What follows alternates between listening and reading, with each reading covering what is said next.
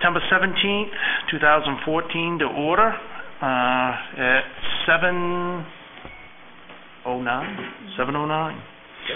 I'd like everybody to join me in the Pledge of Allegiance, please. Pledge allegiance to the flag of the United States of America and to the republic for which it stands, one nation, under God, indivisible, with liberty and justice for all. Hey, roll call. Councilor Holbrook? Here. Councilor Donovan? Here. Councilor Caterina? Here. Councilor Blades? Here. Councilor Benedict? Here. Chairman Sullivan? Here. Okay, before we start general public comments, I'd like to say that probably tonight will be most likely, there'll be an amendment, what am I word I'm trying to think?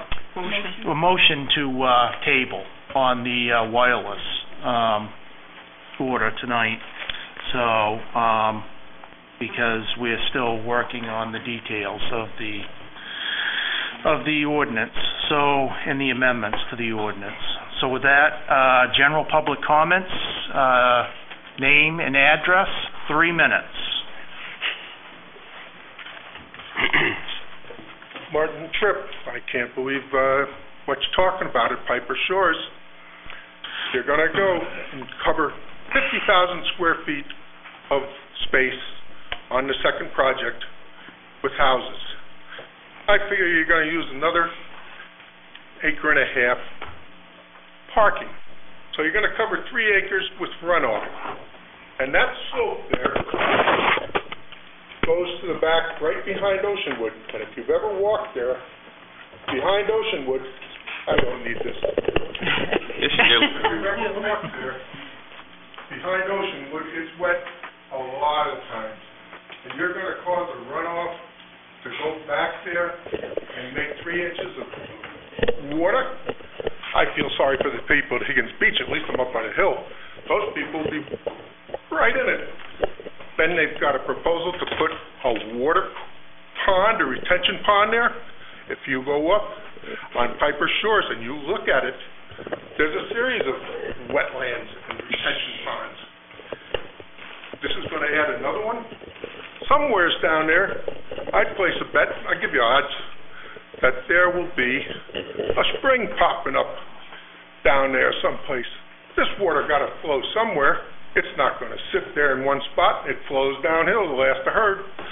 You people got to think of these things. You can't just say, I'm going to plan this, and to say that, well, our zoning density is this or that, or this could be that. Well, listen, Oceanwood was built, the planning specifications at that time, so was Higgins Beach. And if you go down to Higgins Creek, you go down to Higgins Beach, some houses you can shake hands with your neighbors. So if you think that it makes a difference, shake hands with the neighbors right outside the window. So let's not talk about density and potential and the rest of this stuff.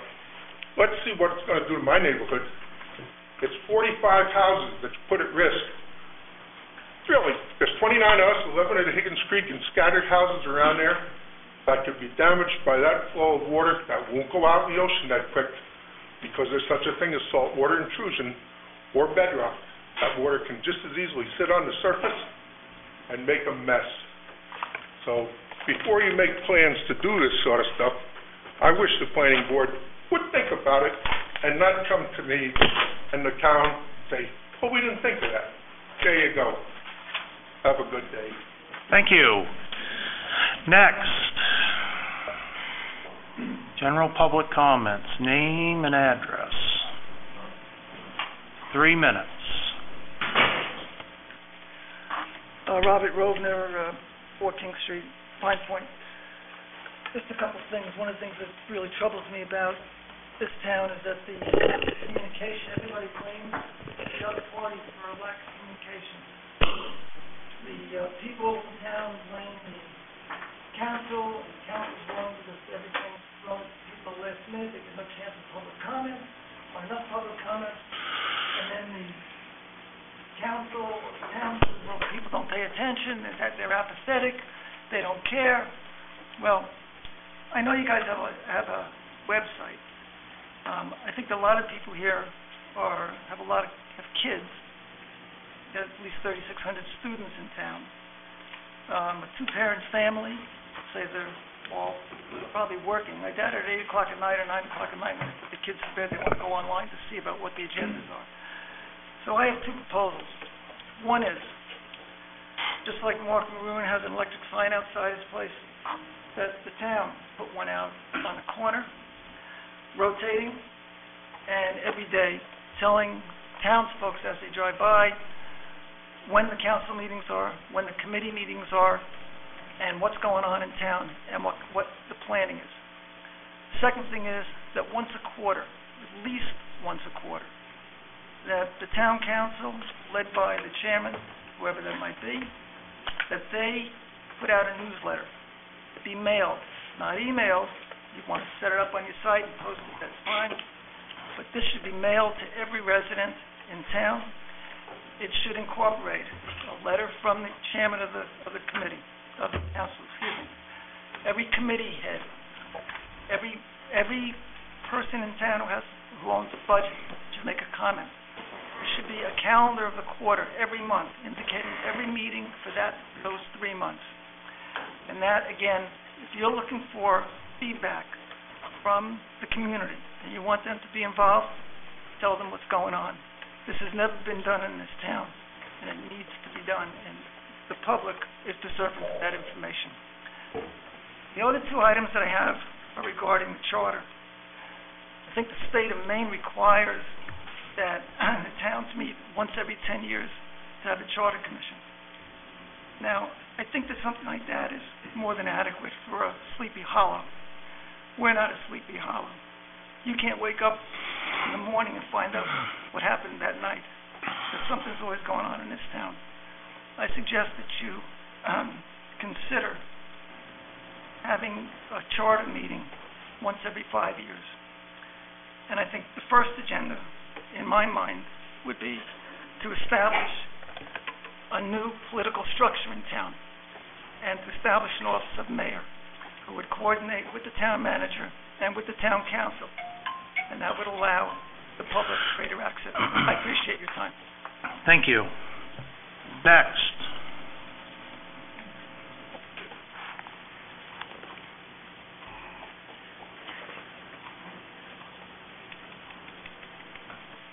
Pamela Rosner, 14th Street. I want to address a few things regarding the plovers and the beach monitoring this summer. I'm going to use Audubon's language from last year, and I want to address the vehicular homicide that happened on Old Orchards Beach this summer. A plover chick was murdered by a policeman driving an ATV. I don't understand how this homicide did not gain the same attention as the murdered plover chick on Pine Point Beach last year, as Audubon proclaimed it to be. After all, murder is murder, regardless of where it happens or who committed it. I also don't understand why our town council and town manager are not calling the U.S. Fish and Wildlife.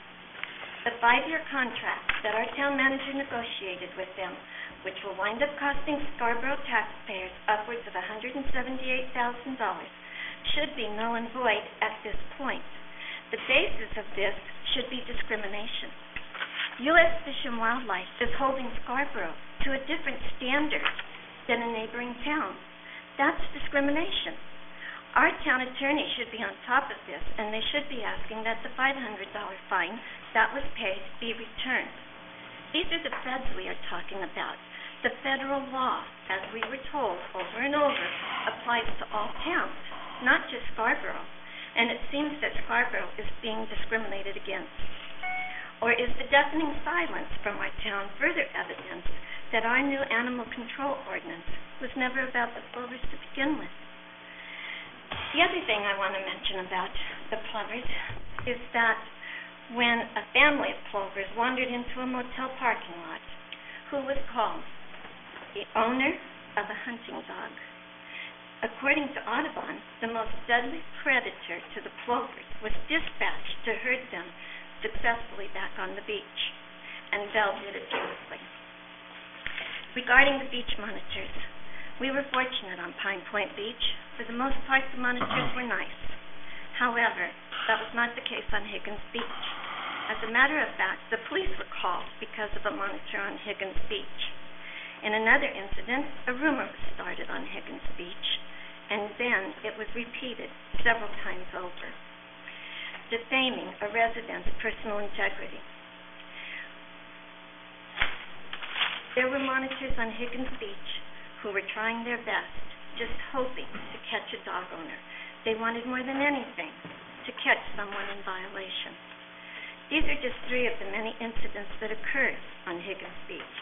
I don't call this type of behavior a success. A more appropriate phrase would be that it was an extremely hostile environment, and it needs to be corrected. Thank you. Thank you. Anyone else? Hi, I'm Laura Hannon from 17 Powderhorn Drive, and I just wanted to ask, first of all, I have comments about the cell tower issue. Is this the appropriate time to make them, or will there be another time that's better, or will you be asking for comments before you will table? Yes, when the order comes up, the public can address us. So that would be this evening? Yes. Or later on? Yes. Okay, I'll come back then. Anyone else?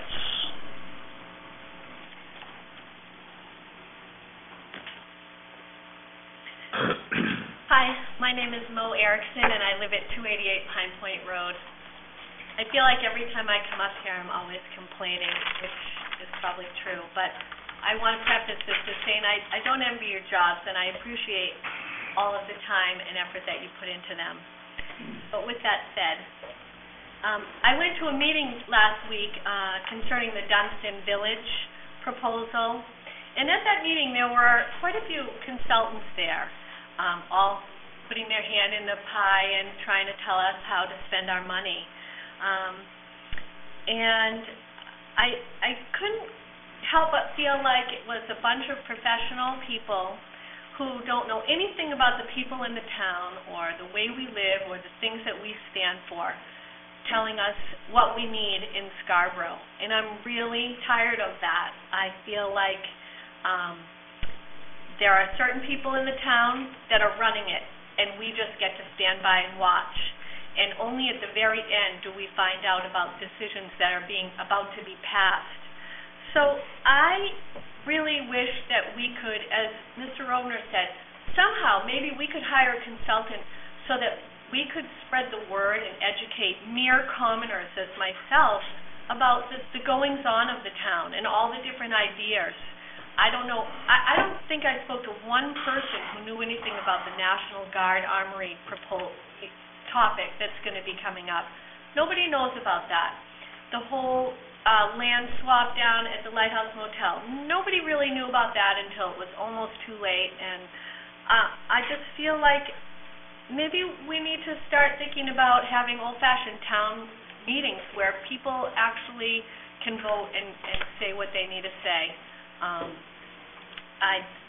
I feel like nobody's being heard, and that town members that run the town have their own agenda, and I wish it would change. With that said, I wish that we could stop paving over every spot of green in this town.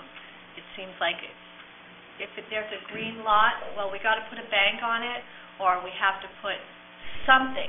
And surely, with this talk of the Dunstan Village, I can't see how the National Guard Armory down in that section of Scarborough can mesh with the potential of a village.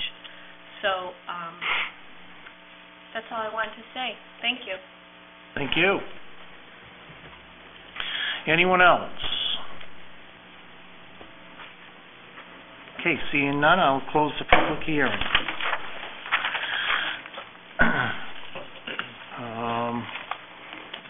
Adjustments to the agenda. I'm sorry. Minutes. Bless you. No trouble. Second? Anyone? Second. Any errors or omissions? Seeing none, all those in favor? Opposed? Adjustments to the agenda? None at this time. Items to be signed. Treasurer wants, I'll sign them as the meeting goes on. order number 1482 is a 7 p.m. public hearing of the Scarborough Town Council and the Planning Board for preliminary review of a contract zone application submitted by the University of New England and the Maine National Guard with action by the Town Council later on. I would also like to acknowledge that members of the Planning Board are present for the record. We have Susan Ogles, Alan Paul, John DuPont, Corey Fellows, Ron Mazer, Nicholas McGee, Dan Bacon, Town Planner, and Jay Chase, Senior Planner. Thank you. With that, I'll have Dan introduce this. Thank you, Mr. Chairman. I'm just quickly going to touch on process again. Like the last matter that was before you during workshop, this is a proposal for a new contract zone. And the process is a little bit different than amendments to a contract zone. And Jay put together a memo dated September 8th that kind of outlines this process. And this evening, the intent of the first meeting is to have a joint meeting with both the council and planning board to receive a presentation by the applicant. Staff will have a few comments on the application to allow for a public hearing at this first meeting, and then have discussion about the application, and then actually provide direction to the applicant as to the council's feeling on the proposal, and that helps them decide whether to move forward with the contract zone proposal or not. Following this first joint workshop and public hearing, rather than an amendment that goes to the town council for the first step, like was discussed at Piper Shores. The first or second step after this meeting is planning board review. The planning board reviews the site plan in this instance and provides a preliminary approval, and then it would come back to the town council for consideration for the contract zone through your first reading, public hearing, second reading. So it's a little bit different process than a contract zone amendment.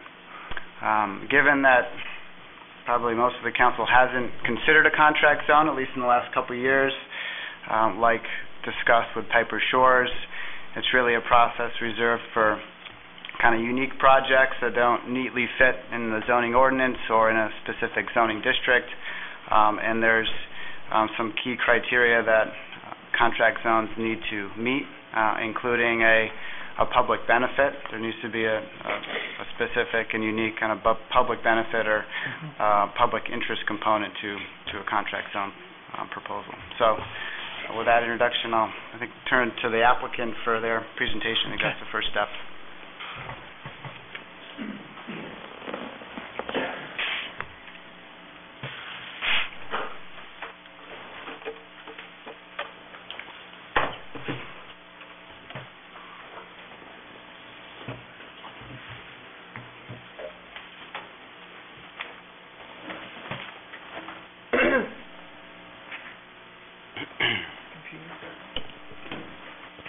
Good evening. My name is Alan Tebow, and I am the Assistant Vice President of Planning at the University of New England.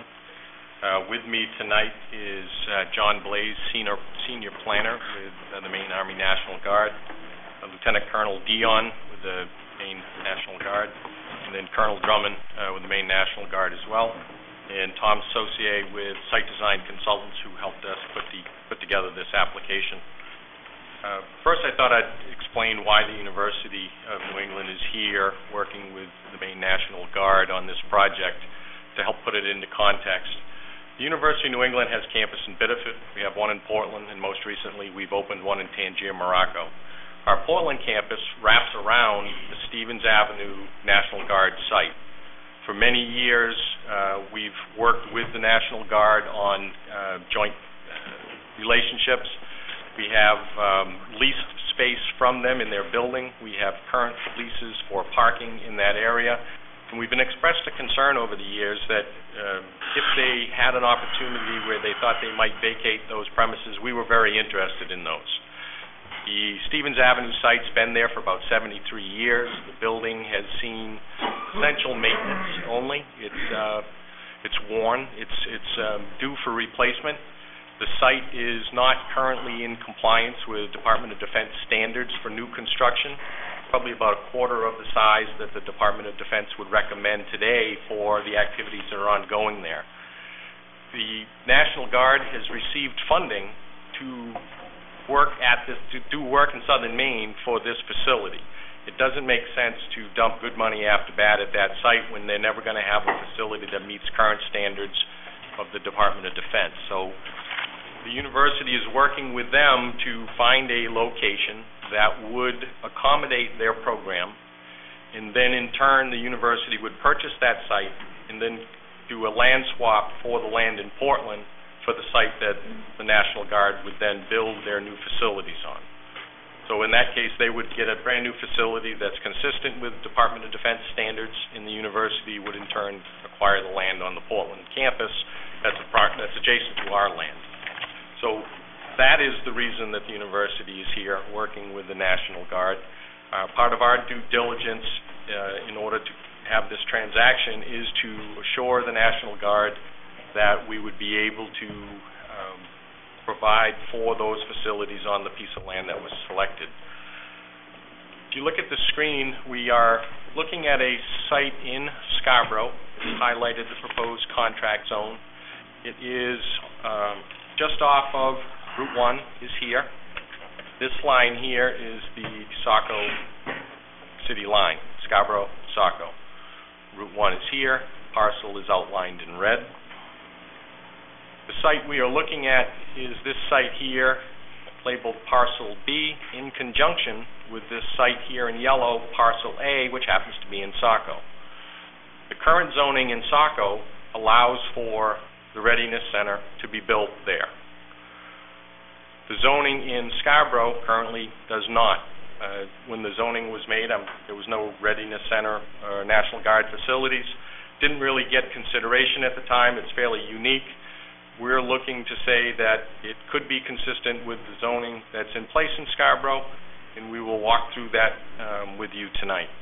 I thought it would be helpful at this point to turn the podium over to Lieutenant Colonel Dion so he can explain what the National Guard's program is for the site, how the site would be used, how it would be operated during the day, during the week, what might be on the site, what it might look like. We have some representatives of some sample projects that they're currently working on, and I would like him to explain it to you so that you can get a good understanding of what it is from their perspective that we're trying to see if we can get zoned for this parcel of land. Lieutenant Colonel Dion. Good evening, Will Dion from the Maine Army National Guard. Just for clarification, that the majority of our work obviously is 1 week in a month. I think most people understand that. But this particular site will have 24 full-time employees that work there day in and day out.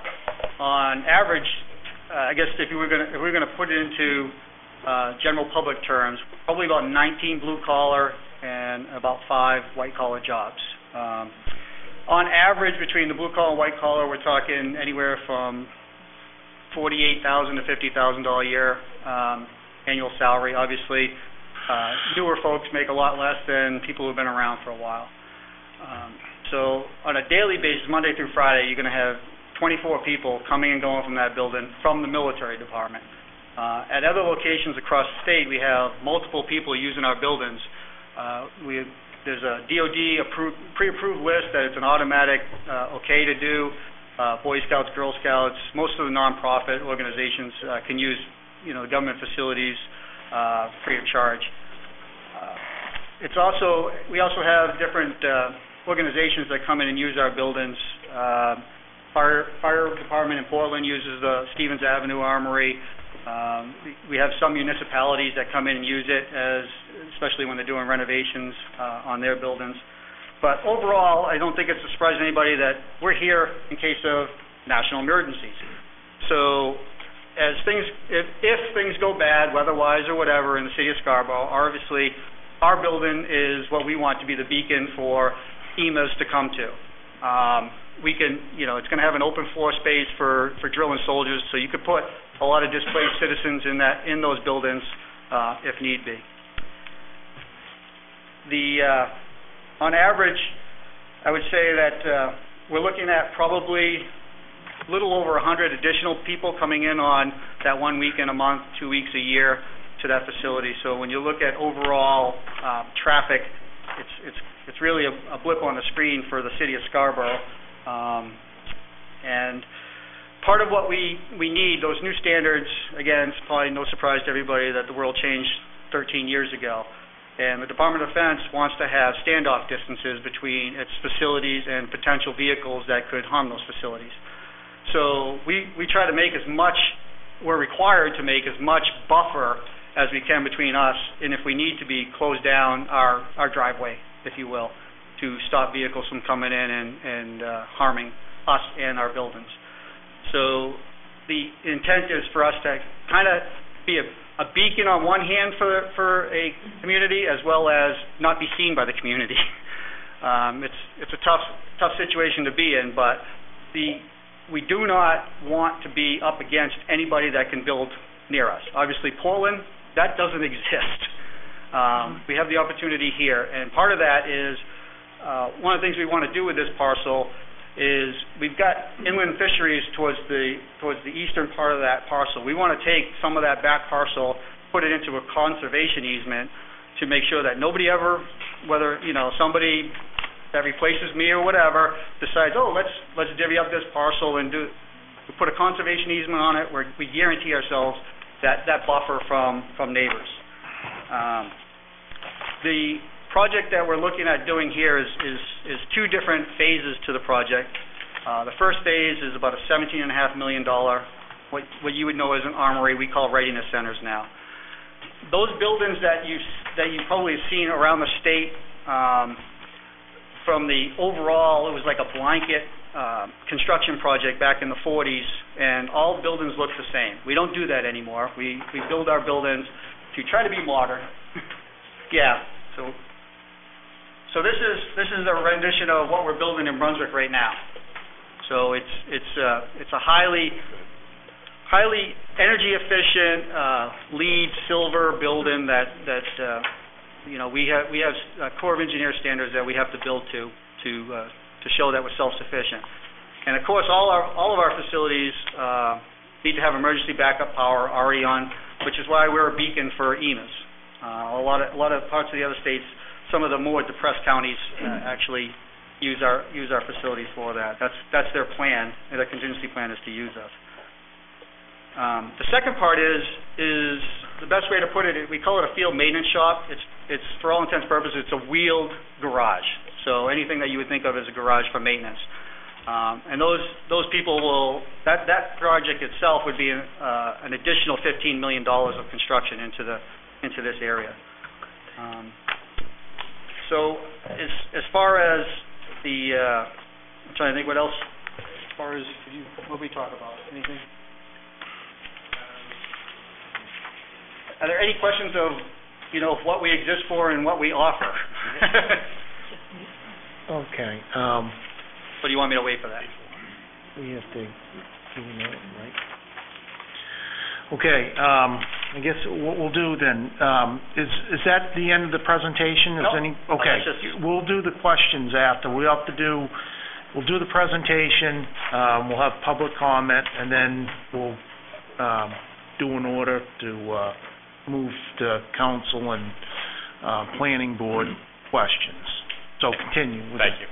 As Lieutenant Colonel Dion pointed out, up on the screen is the Brunswick Readiness Center. Here's a look from the backside. You can see up on the roof you got some photovoltaic panels. It is a LEED certified building. These are actual construction photos. These were taken in September. Excuse me. So it's not your typical armory vision. This is one of their exterior storage facilities. This is the Bangor Aviation Readiness Center. There's a rendering that is under construction as well. You can see it looks a lot nicer than the old buildings that they used to bring forward. Going through this process, we met with the town staff and were advised of the procedures when we discussed the zoning. They gave us the requirements for consideration of a contract zoning, and we have gone forward with that, and we've provided an application. The first part of that application was to define the area that we were looking for, and again, it's the area in red. It's approximately 24.6 acres. It's currently RF zone, This darker green area is a resource protection zone, and it hits the parcel in a couple areas, and you got a TVC, town, village, center, up along Route 1. Part of the project, part of the application was to go through a site analysis to look at the different criteria required so that you would be able to make an informed decision on this. Up on the screen is a combined plan that shows both parcels, the Saco parcel as well as the Scarborough parcel, so you can put it into context. It has the resource protection zone identified here, and it actually comes onto the property here, but when we did our field investigation, it appears that that line may actually move off of the property, and we need to confirm that, then work with the planning office to make sure that our analysis is correct. There is a stream that bisects the property here that comes down through and then connects to Stewart Brook.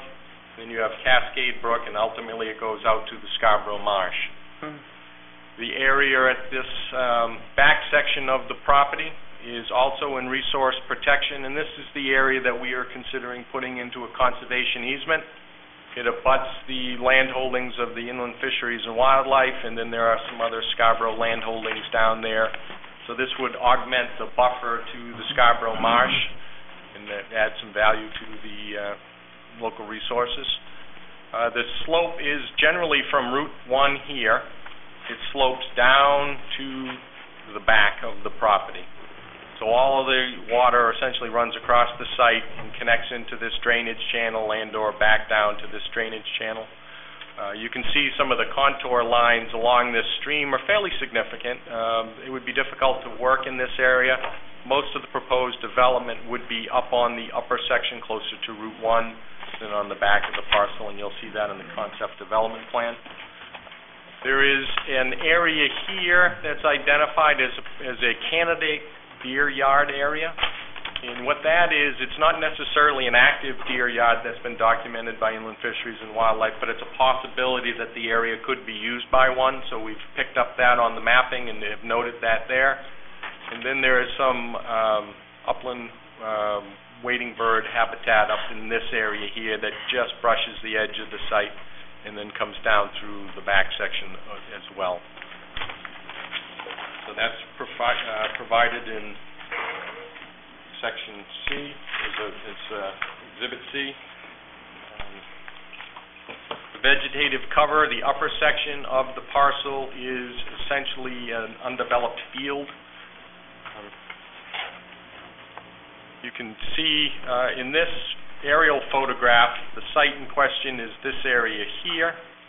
And I've put a red dot, and that's where I took some pictures of the site so you can appreciate what it really looks like. The first one is up towards Route 1, and this is standing right on the property line, right on the intersection of the line that bisects the parcel we're developing. It's on the town line, so you're looking essentially down the town line in this perspective. So this is looking towards Route 1, standing on the edge of the property. This would be looking up Route 1 towards Scarborough. There's one residential house in that area, and you can see the property line is essentially right here in the photo. So the property to be developed would be to the right, and then this is looking back across the property, back down towards the woods, across the field, and then this is looking back towards Saco. The Curves, if you're familiar with that, is located out behind these trees, Eastview Parkway. When we did a site visit, we've walked the site extensively, and there is no cultural features to speak of out there. It's essentially an undeveloped parcel. There is no scenic or rural roads, no hiking trails to speak of, no snowmobile trails, stone walls, historic structures, or anything of that nature. There's some evidence of logging in the past, and that's about it on the site. Part of the community relationship, we talked about the conservation easement on the back section of the property. The access to the property, going back to the site plan for a moment. The access to the property would be from Route 1 on the Saco side, down Eastview Parkway into the Saco portion of the site to get to the Scarborough site, so all of the traffic would come in from that area. All the utilities would follow that same path down Eastview Parkway and come into the site.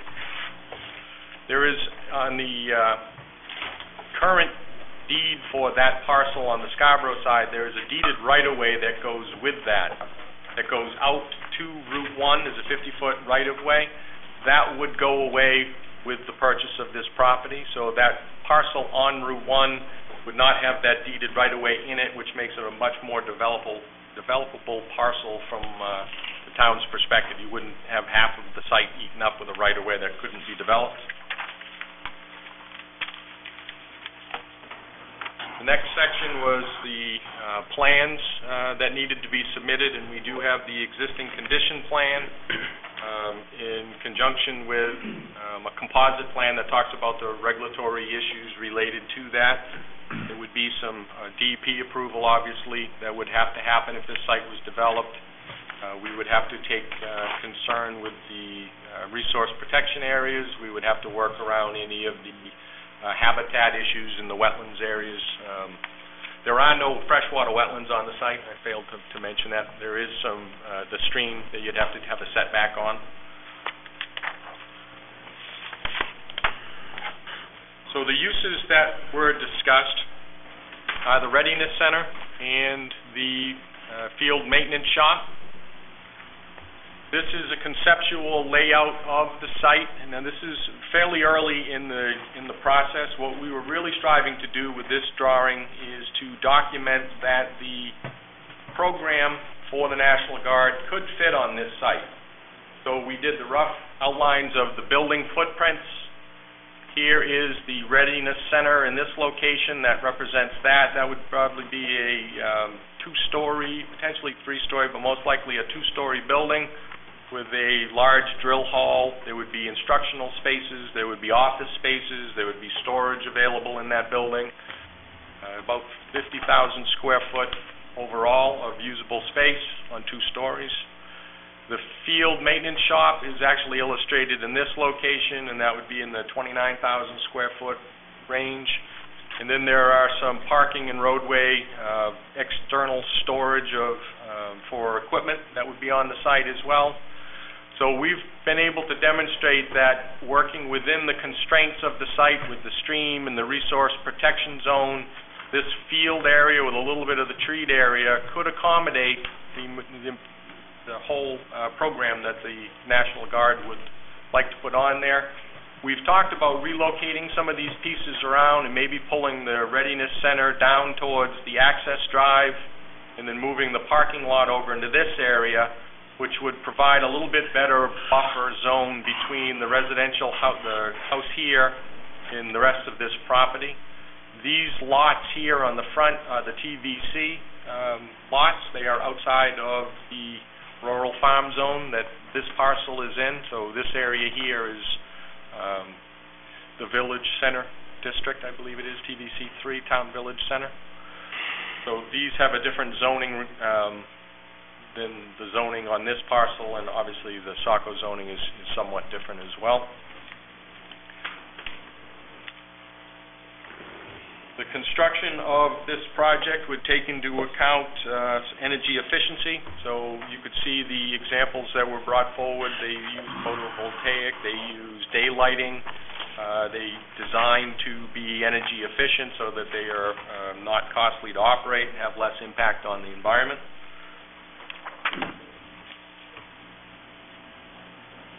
Essentially, the function, as was indicated, would be most of the time Monday through Friday, normal daytime hours. The weekends would be used once a month for training, so there wouldn't be a lot of activity during peak traffic times. They would be primarily on the weekends when you may have up to 100 people coming to the site, so that would offset any traffic impacts that would happen during the work weeks. The other piece that we were asked to look at is how this proposal or this application, this use in the contract zone area would be consistent with the Scarborough Comprehensive Plan. And in our review, we found that, in our opinion, it was consistent in many different ways. The proposed uses include non-municipal government uses, training, mechanical, surface equipment repair and maintenance. That surface equipment maintenance and repair is like a public works facility to give you a visual perspective. High bay garages where they would work on trucks and trailers and all the other equipment that they would have to support the unit. The actual readiness center kind of works like a town hall to a certain degree, where you've got offices, you've got people coming and going, relatively small staff, not high traffic volumes. So we feel that that is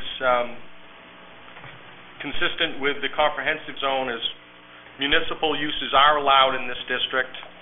So we think that this is consistent with the intent of that, even though the readiness center is not necessarily identified as an accepted use. We think that it's consistent with the intent of allowing the municipal facilities.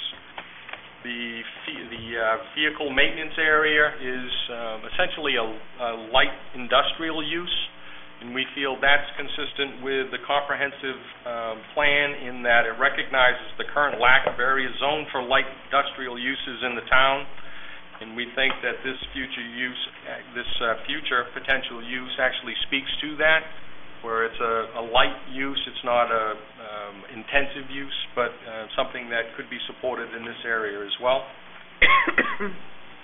We believe that the proposed uses of the National Guard are consistent with the economic goals presented in the comprehensive plan. The uses will require the employment of skilled technicians and office staff that have high-paying jobs, which we believe is consistent with Objective B4. Scarborough will grow and attract businesses that offer high-quality, well-paying jobs, and that's spoken to in several places in the comprehensive plan.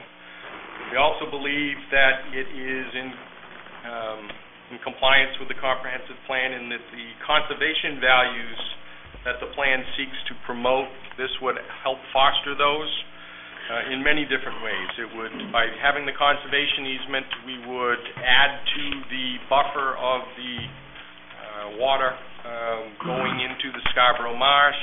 It enhances the overall wildlife habitat in the area.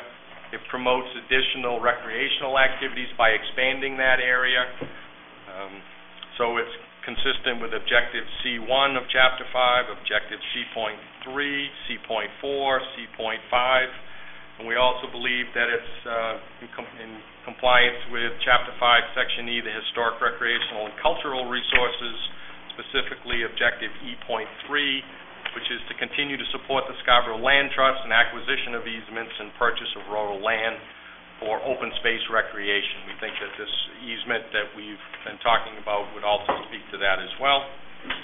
The building is designed to have a useful life exceeding 50 years. It is going to be designed to be energy efficient, and then again we believe we feel that that's in compliance with the comprehensive plan, Chapter 5, Section F, Land Use Objective F.6. Reduce the impact of development on the environment through the use of green building technology. So we, again, feel that that's consistent with that. As Lieutenant Dion indicated, that this facility would allow for an evacuation, to be used as an evacuation center. We feel that that's compliant with the comprehensive plan, Section K, Fiscal Resources, Objective K.4, in that it explores alternative methods to finance operations and fund facilities and infrastructure needs that more closely correlate increased capacity needs caused by growth or that relates cost to service required by location or type of facilities. In other words, it's a facility that the town can use for evacuation and emergency purposes that the town doesn't have to invest any dollars in. So we feel that this building could serve that purpose in the times of crisis.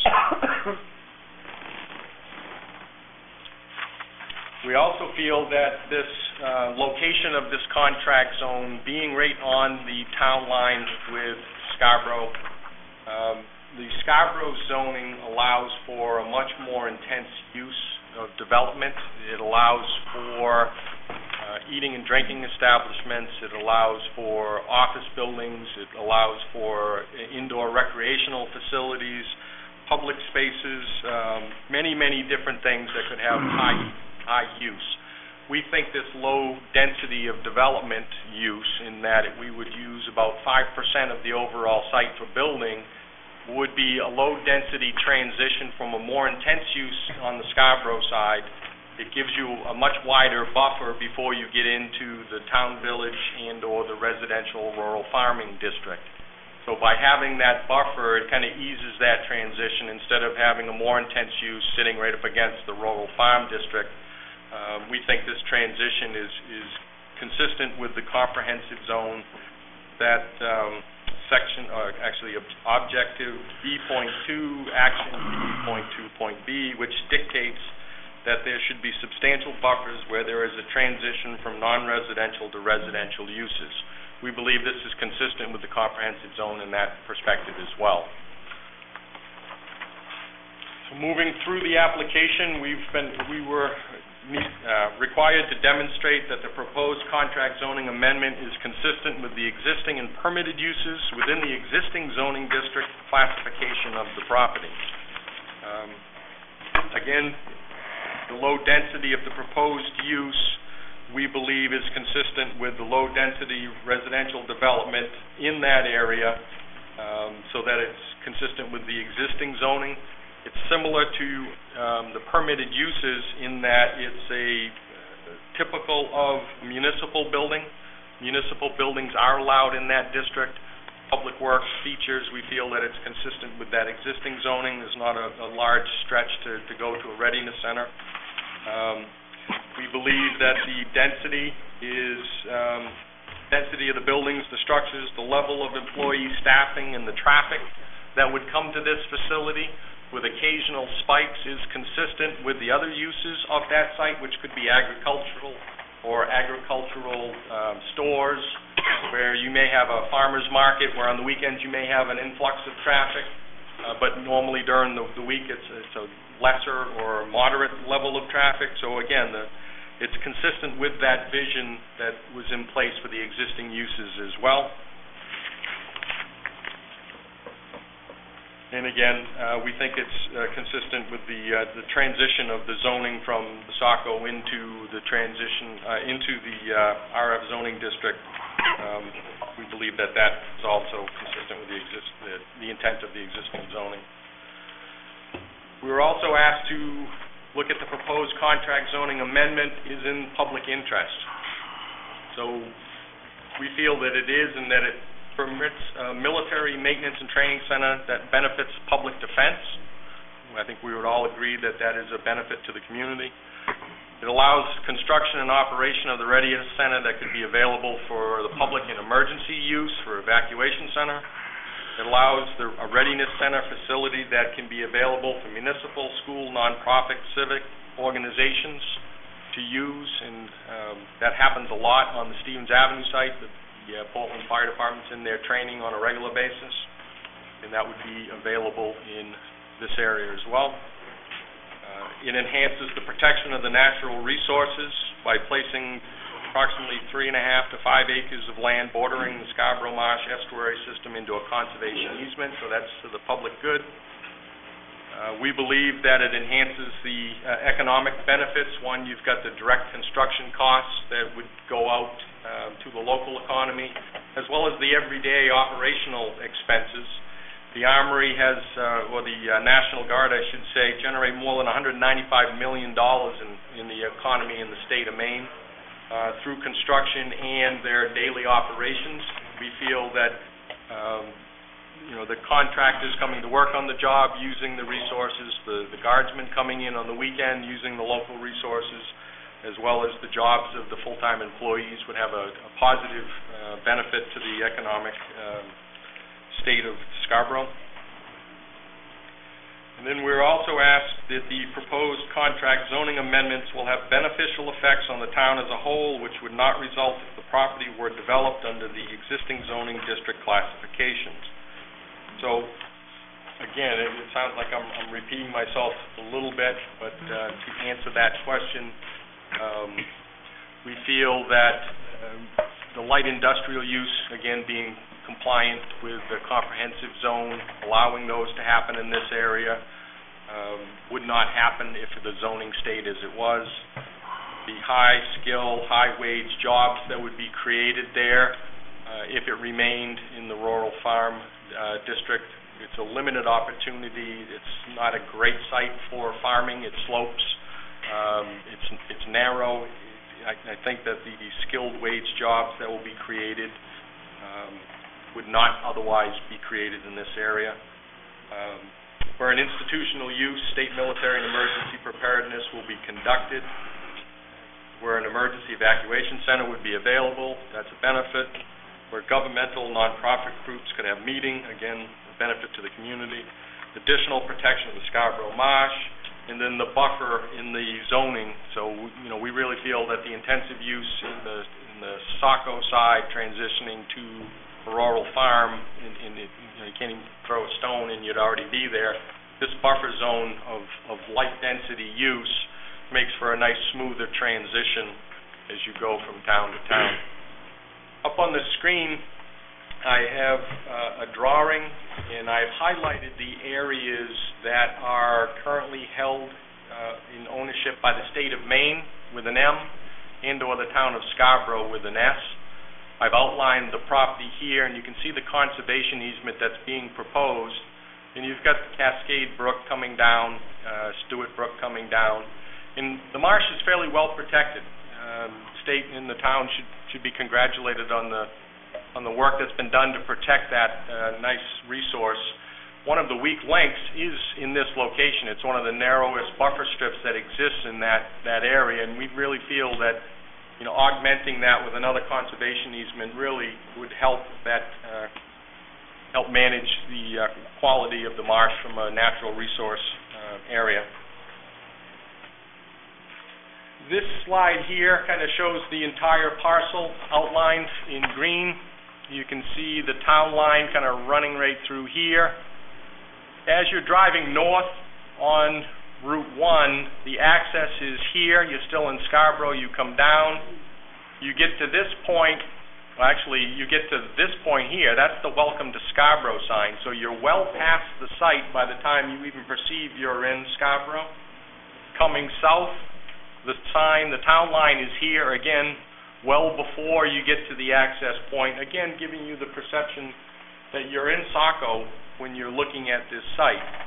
So having that transition of the zoning here that's consistent, I think would allow the lower density uses on this site while still allowing development of both parcels in a way that respects the community and the transition from Saco into Scarborough a little bit better than might be with other potential uses.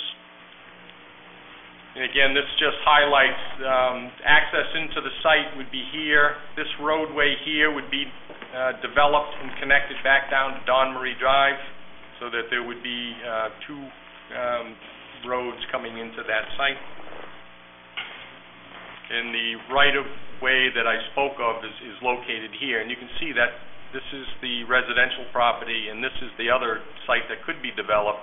With that right-of-way there, it would make it difficult to develop that site. So by taking that off of the table when we purchase Parcel B, that allows that site to be developed as part of the Town Village district.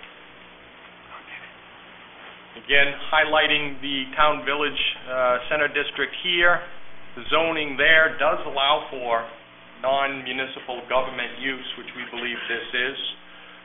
It allows for municipal use. It allows for buildings that are 45-foot high. The rural farm zone, you can see here, I actually put the Scarborough rural farm zoning dimensional standards here. The Saco contract zone dimensional standards are below it for comparison. And then off to the right, I put the proposed Scarborough contract zone changes. And I highlighted those in red just so you could see that there's not a lot of significant difference between the RF zone that it currently is and what's being proposed in the contract zone. So if we look at the Scarborough RF zone, lots 80,000 square feet, frontage 200 feet, front yard 50, setbacks of 15 feet or 50% of the building height of 35 feet, building coverage 25%. So essentially we're changing the frontage in the front yard because there would be none on that parcel. And then lot size stays the same, setback is essentially the same, and then the building height we're suggesting goes to 45 feet, which is consistent with the TVC district here and consistent with the Saco district here. So the Saco zone, you can see they've got the frontage of 200 feet, setbacks, front yard 75, setback 20, height 45, and the maximum lot coverage of 40%. So it could actually have a much denser development on this parcel of land abutting this area here. So we feel that proposed conceptual plan with the building coverage of 5% is going to be a lot less of a development potential than if it gets developed under the current Saco zoning.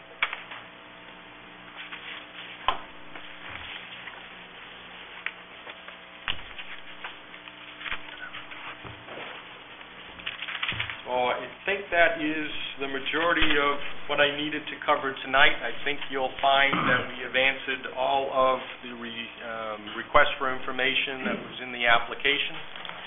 We would be happy to answer any additional questions or to expand on any of the things that we have talked about tonight. So with that ends our presentation, and we'll be happy to answer any questions. Okay, thank you. I'm going to have that taken down, right, for public comment. Sure, you can comment now. Yeah.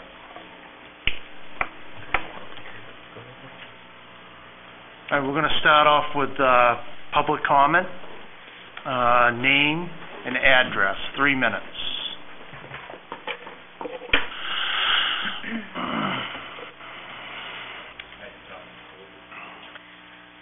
My name is Maura Erickson. I live at 288 Pine Point Road. And contrary to what he said, that land is being used now. My husband, a lifelong resident of Scarborough, hunts there with my boys, and they fish there down in that stream. And they hunt turkey and they hunt deer down there. So it is being used. I know that he mentioned something about a potential deer yard. Well, my husband's going to kill me if I say it out loud, but yeah, it is a deer yard. And as soon as you start building, though, it won't be. Because like anything, once you start building in a place where animals go, whether it's deer or birds or turtles, they move. And so you'll be sure to drive all that habitat away. I know that you talk about the conservation easement and stuff, but I can tell you, blah, blah, you'll just be back when you want to build more to get a new change of ordinance or a new usage or something. You say you're going to save a little spot of land for public usage and keep it all pristine, but we all know that that changes. We see it all the time here. You come up and you ask for some type of extenuating circumstance. It's a national security issue, and now we've got to build over the whole thing, or I don't know. But I know that can have that does happen. You talk about the potential for a evacuation place. Well, gosh, I hope that the $40 million school that we just built will hold some of us, and we can evacuate there. That's what I'm thinking. Maybe Scarborough High School and Wentworth and the middle school. I don't think we need to build an armory to evacuate there. The other thing is, he mentioned, I guess I just feel like surely between the Walmart area and the Mussey Road and the Haggis Parkway, surely we must, and Scarborough Downs, we must have another plot of land where we could build something like this. And why do we have to have it in Scarborough? Why does Scarborough have to have every single thing? I don't feel like we need to. And my last comment, thank God the marsh is protected. Because if it wasn't, I'm sure somebody would find a way to pave over it. And I'm just glad that I live abut it so that when I look out, I can see it and not see a parking lot or a cell tower or a Wendy's or a lobster facility. So I'm just thankful that the marsh is protected. And I hope that we don't end up having this pass. Thank you. Thank you. Anyone else?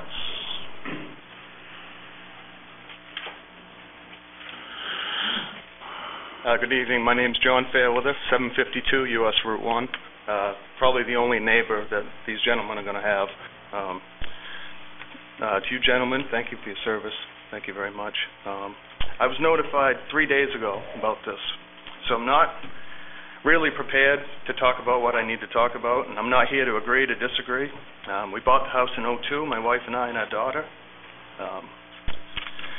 It is nice looking outside at night and seeing 10 to 18 deer running through the fields. It is nice to see the fishermen coming up from that brook every single morning when I go to work at 5. It was nice to see Cleve, the owner of the property, clear the lot because he was talking, this was a month ago, talk about the house he was going to put in with a nice gravel road out back and wouldn't impact anybody. I guess he had a different agenda, huh? You know, our daughter's in 8th grade, and we look to sell the house soon, maybe 4 or 5 years. What's my property value going to do with a building surrounded by barbed wire? I just don't understand. And what the buffer are you talking about? How does this benefit me as one neighbor, one voice? Thank God, 2. With all due respect, I agree. Haggis Parkway would be the place to go. Why come to Scarborough? Why go to the only spot? Why pick my house behind my house, the only house in Scarborough? It's the only house in Scarborough. I get it. I get it. There's a need for you here, but why there? What's it going to do to my property when you move in? Are you going to buy it from me for double the value or value plus? I'm not a negative person. I don't complain. My wife hates it about me, but this isn't good for us. It's not good for me. Like I say, I'm only one voice, but I hope you guys listen. Thank you. Thank you. Anyone else?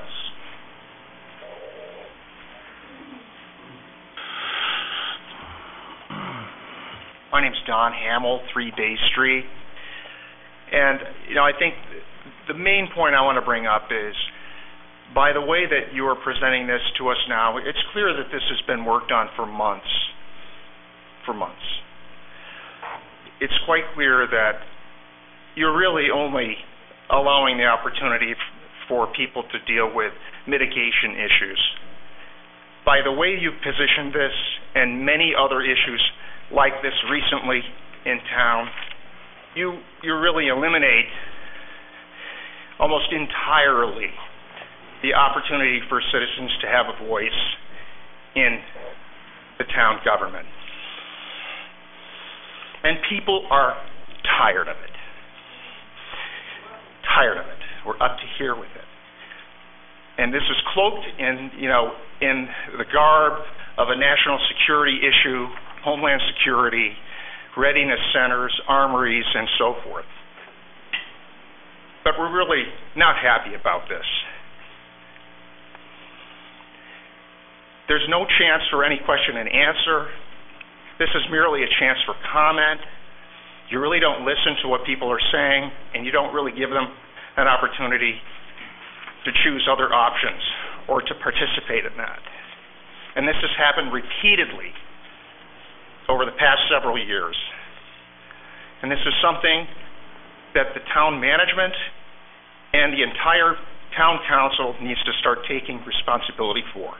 And this, for the first time tonight, I've heard people talk about other forms of government, and I think that the time for that is coming. Thank you. Thank you. Please, no applause. Anyone else? Anyone else? Okay, with that, I'll close the public hearing. Okay, do I have a motion? So moved. It's up. Okay. Public hearing, Richard, is there a motion on a, Well, it's it gonna doesn't say- say in action. Discussion on the Am I reading that wrong? Right, that's wrong. Discussion on the application. and then they have to be open. National Guard with activity. Okay. Yeah, I think it's Sure. best if you solicit discussion among the members of the planning board and members of council, and then perhaps a motion is in order at that point. Okay. All right, discussion. Who'd like to be first? Anyone? Just to be clear, but just to respond to the last speaker, personally, I was made aware of this perhaps 10 days ago, no more than 2 weeks ago, and for reasons that I'm not aware of, this was fast-tracked very quickly to get before you. This comes to you without staff recommendation. It comes as an application. They're entitled to make that application. So for those that think that this has been known and worked on clandestinely for months, that is simply not true. This has been come to us very, very quickly, and they have every right to make this application and request to the town, and that's what's happening tonight. And this also has got a 9-step process that goes along with it, the planning board. I think it was an 8-step when we added the joint planning board and council meeting, so, Richard, I'll go first. yes. As a member of the planning board, I'd like to also refer to what the last speaker just said. I got a notice that we were going to have this workshop. I didn't have a clue what it was all about. I couldn't figure out what does UNE got to do with the Army. It wasn't until somebody I haven't seen in a long time came in and I discovered, well, it's because we're going to do this flop. Well, it makes sense to me. I mean, that's what makes a lot of sense to me, that works for everybody. But we have not heard a thing about it. So you don't go around out there thinking that we know something you don't know. What you've heard tonight is all I know. Now, the good news is it's not the last time that we're going to get together to talk about this because, Richard, how many steps? 9. 9 steps that we're going to go through. Okay? And this is just their opportunity to tell us what they want to do. That's literally all it is. And at the end, the council will make some kind of a suggestion as to what the applicant might look forward to. We like it, we don't like it, we don't know, we want this, we want that, whatever. Okay? So I don't have enough to have an opinion about this at all. None. But after this stage, it's going to come to the planning board. And therefore, we're going to learn a lot more of the details, I hope. And we have a public hearing. Do we have a public hearing at that point? Yes, that's correct. This is why we have this forum, planning board, council. The applicant has come before us Right. to they have a right to do. pitch their idea, and it's nothing we're going to be voting on tonight. The public's going to have plenty of time to give input on the subject, and it's nothing out of the ordinary. We go through this process all the time for years and years and years. This is the way it's been done. If there's changes that need to be done in the future, we'll look into doing that. But this is the way it's always been done. So with that, I would like to then make a comment about the application. Yes, you may. I agree with most everything that was stated in terms of the fact that it probably does come sort of under benefit to the town. Okay. I'm very concerned about wildlife. I'm very concerned about the places where the stream, what is it, the right, why do I not, the Resource Protection District, how that's going to be and where it's going to be and what are we going to use for buffering, and is there going to be barbed wire, you know? I mean, I have all those kinds of questions, but the basic idea of that land being used for this does not bother me. But I have a lot of questions about how it's going to actually, you know, look, and it's the devil's in the details. okay. Ron? Yeah, I just want to reinforce what Susan just said as far as when this information came to us.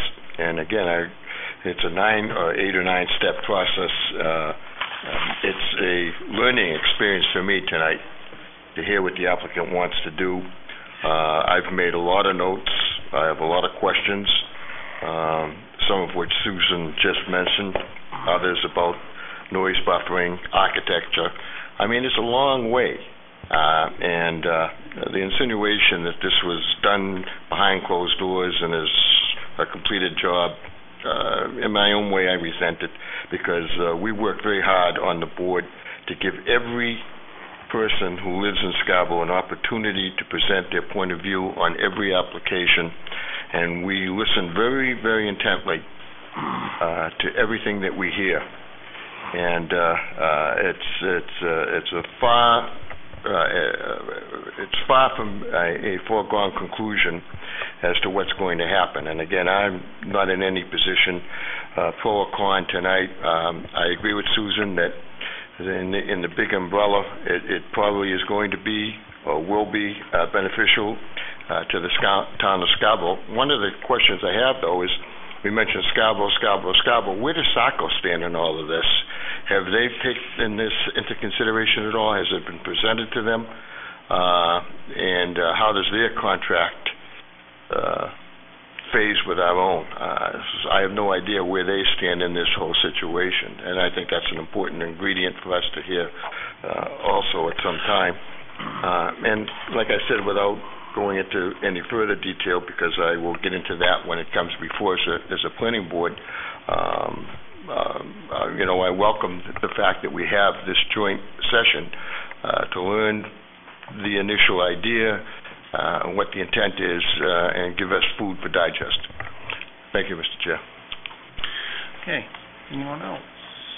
Alan? Sure. I'll weigh in as the planning board is weighing in. I think this project is going to propose some unique challenges for the planning board, as I'm sure it will to the town council.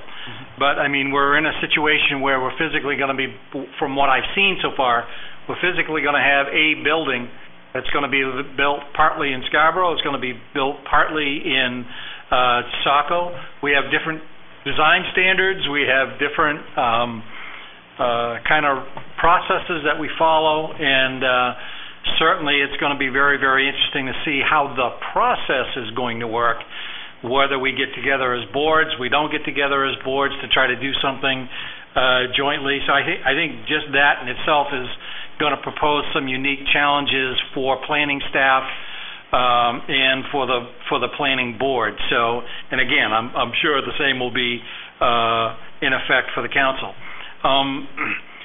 Some of the thoughts, obviously, that I have initially certainly talk about site plan evaluation, site plan process, and storage and outside storage, and what will we see, what will we not see, buffering, as we've talked in the past. I think all of those things are going to play a very big factor. I know that there's some talk about, call it 8 to 5 during Monday through Friday, but are we talking about 24/7 on the weekends or certain weekends? And I think as we deal with that and as we think in terms of noise for abutters, it's easy to throw up a tree and kind of break a view. It's a different thing to deal with noise abatement, and if we've got 100 soldiers going ooh-ah in a room, it might radiate.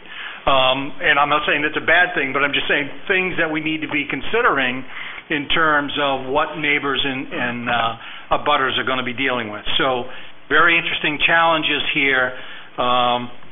As Ms. Ogles said, she's not opposed to it at this point, nor am I, in terms of, I think it may be a good spot, actually, in the town in terms of some of our zoning and what we're trying to do, but we have a lot of things to work through before this is cooked.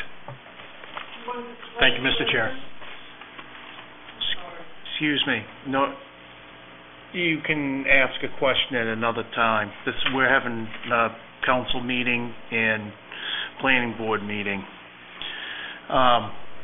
So what I'd like to do is whoever's going to speak to this is, as the questions come up, to be, prepared to make some, answers and suggestions.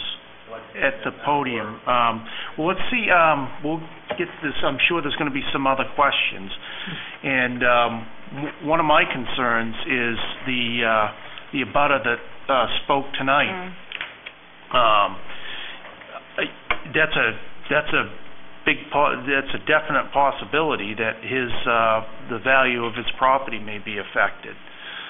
So I'd be curious to wonder what you would offer to make things right with that property owner, that if the value of his property was decreased by this.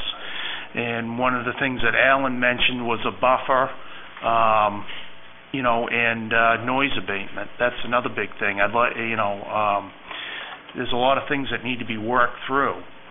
But I'll let others speak. Anyone down here? Councilor Holbrook? Sure. I have a laundry list, so I'm just going to kind of meander my way through them. They're not necessarily questions as much as they are things to keep in your head, thoughts, things to have ready and prepped as you come back through this process, and one or two questions.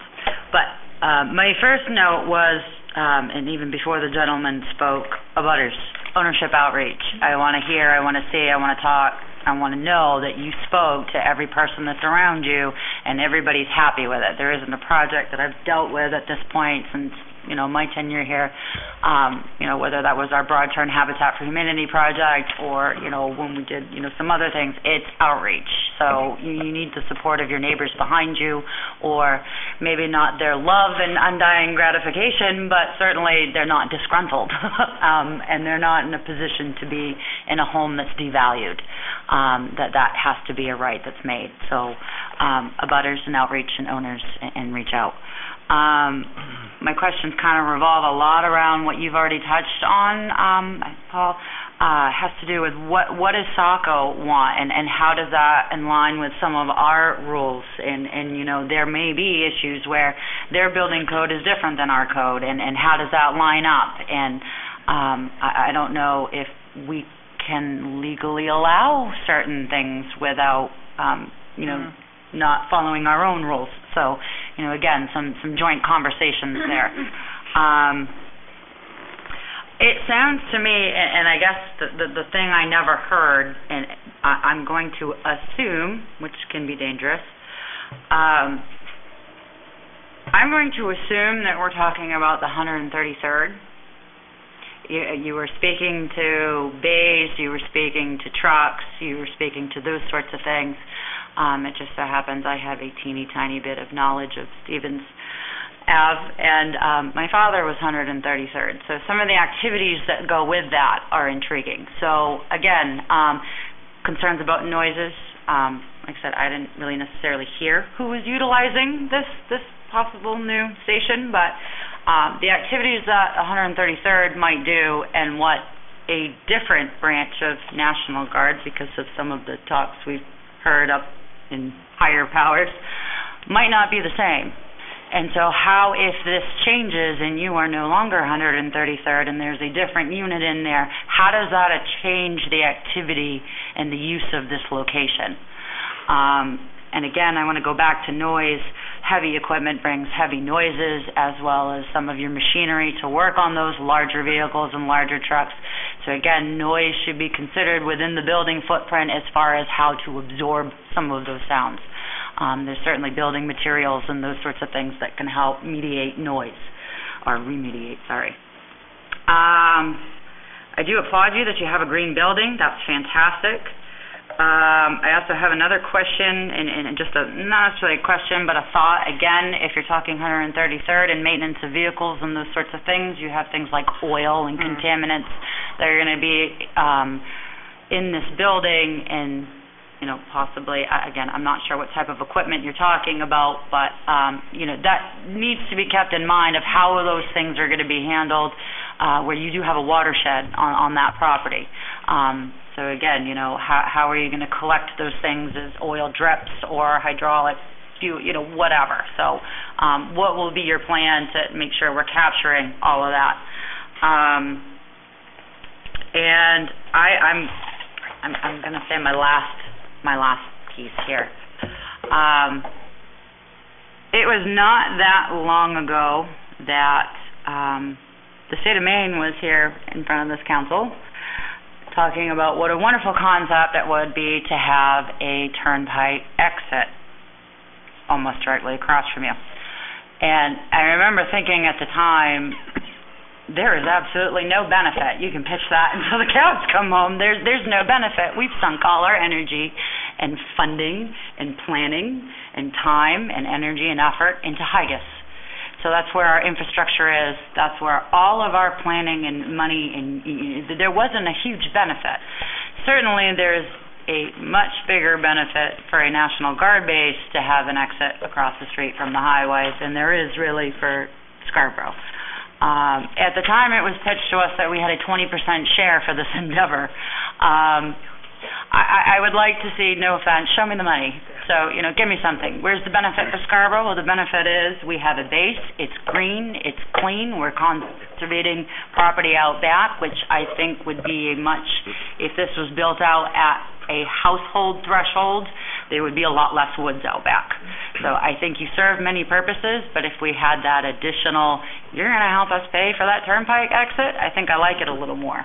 So, I wish you luck, and I, again, would love to thank you for your service as well. And my personal 2 cents is I hope the federal government doesn't do something stupid and leaves our 133rd alone. Councilor Donovan. Councilor Holbrook has very well, better than I could, expressed my outlook on this. I would add lighting as a critical element to the neighbor. I was impressed by this gentleman and what he said, and I expect that you were also, because you're reasonable people and you want to do a good project. We all know that, and I think that probably the next thing you'll be doing is being in touch with your neighbors, prospective neighbors, so that and when you go to the planning board as the next step, if that is the next step, you'll be able to assure them, as they surely will be asking, that you've begun the process of trying to make it right and that you'll be a good introduction to this neighborhood.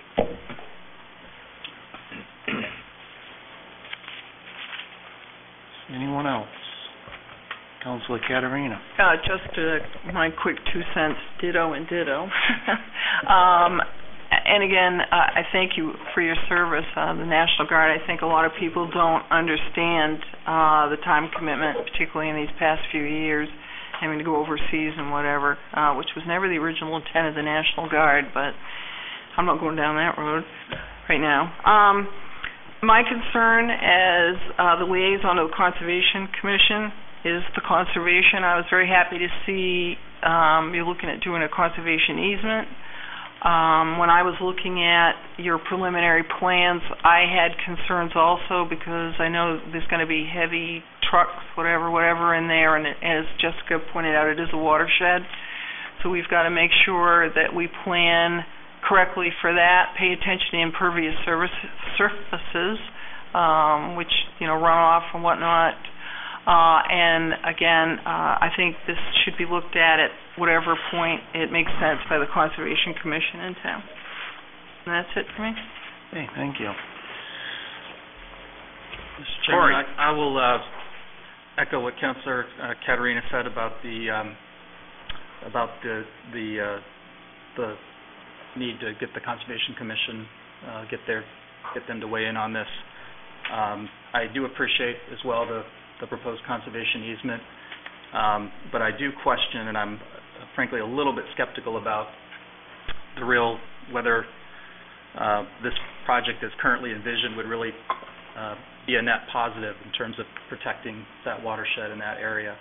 I realize that the site plan that's in here is just preliminary and very conceptual, and the pieces can all still be moved around, but there are constraints there.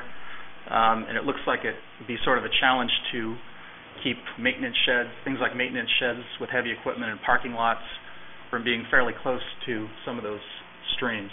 As a couple of my fellow planning board members have said, there are certainly some sort of site plan considerations that we would need to grapple with to the extent that this goes forward, including where certain elements would actually be sited. I'll let the the applicant respond definitively, but I believe in possible answer to the question about where Saco stands on this, if I interpreted it correctly, their zoning allows this, if not as of right, then at least not. It's much more permissive than ours. So that still leaves some questions about the actual site plan review. But my understanding is that on the Scarborough side, the burden is much higher. And then in terms of looking at the big picture a little bit, Appendix B of the comprehensive plan, vision for Scarborough says in part, fields and farms south of Dunston will be preserved as a gateway from Saco. And I guess that's open to some interpretation as to what protect means. But I think right now, as someone who comes up that way from the south quite a bit, we were talking about this during our Dunston workshop the other night, and someone else made the comment that, I sort of look forward to that ribbon of green that's there as you're entering Scarborough. And I think it's very important that we, as a town, do protect that. And I do understand that there's some potential benefits here. And then in terms of, whether this is really the ideal site, on the planning board, we frequently hear people say things like, well, we have public comment periods and so forth. Some people will sometimes say, well, why couldn't you do this somewhere else in town? Why couldn't you do this at Higas? Why couldn't you do this on Payne Road? And I generally like to try to avoid that type of thinking, because we review and consider the projects that come in front of us as they come in front of us. And as someone who's involved in development myself, I know that there are a lot of things that come into play, and the transaction that you're able to put together is the one that you have. Mm-hmm. That said, because this is a little bit more of a different venue and a different forum and more of a preliminary kind of conceptual stage of things, I will say, and maybe just taking off my planning board hat and putting on my citizen hat, that was one of the first things I thought when I read this. With the hundreds of acres of planned infrastructure-filled land that we have around Higas, why couldn't something like this go there? I know it's sort of a rhetorical question, but it also occurred to me as I was listening to the presentation, and there was a comment about having an evacuation facility, that to the extent that would be a town benefit, I would like to see it someplace closer to the center of town, someplace that's close to the highway, right next to an exit, where we have a lot of available land. So, again, I know that a lot goes into putting these transactions together, but those are just my 2 cents on that, and I do appreciate the opportunity to look at this at this stage. My look at this is, Corey, is that this is the area and the property the applicant is applied to build this, and this is what we have to look at. So to me, why couldn't it go here or there? We have to deal with what's before us right now. So, but with that being said, whenever we have changed the zone or done anything, we've done public outreach. We've had meetings at fire stations to get the public's input. Letters have gone out. It's been in the papers. A lot of the things that this council has done has been in the papers for months and months and months, in ordinance meeting after ordinance meeting after ordinance meeting. So to say that the council isn't transparent, or this government in Scarborough isn't transparent, is not true. And I've done a lot to try to make it more transparent, like this meeting tonight. And there'll be more of them in the future. So there's going to be another one in the next council meeting, another workshop that the public can watch and see what councilors are thinking. So with that being said, anyone else? Yeah, I just have one question. The piece of property in Saco, who owns that property? Yeah, what we'll do is Oh, I'll have you, we've got a lot of questions for you to answer, so go ahead and take the podium, answer that one, and then we'll go back over some of the other questions that have been asked.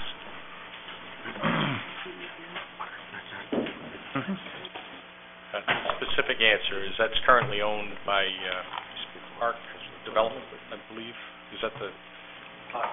Park North Development is the current owner, and the University of New England has a purchase and sale agreement on that parcel at this point. So we have interest in it. Okay. Does anybody here have a question? Okay.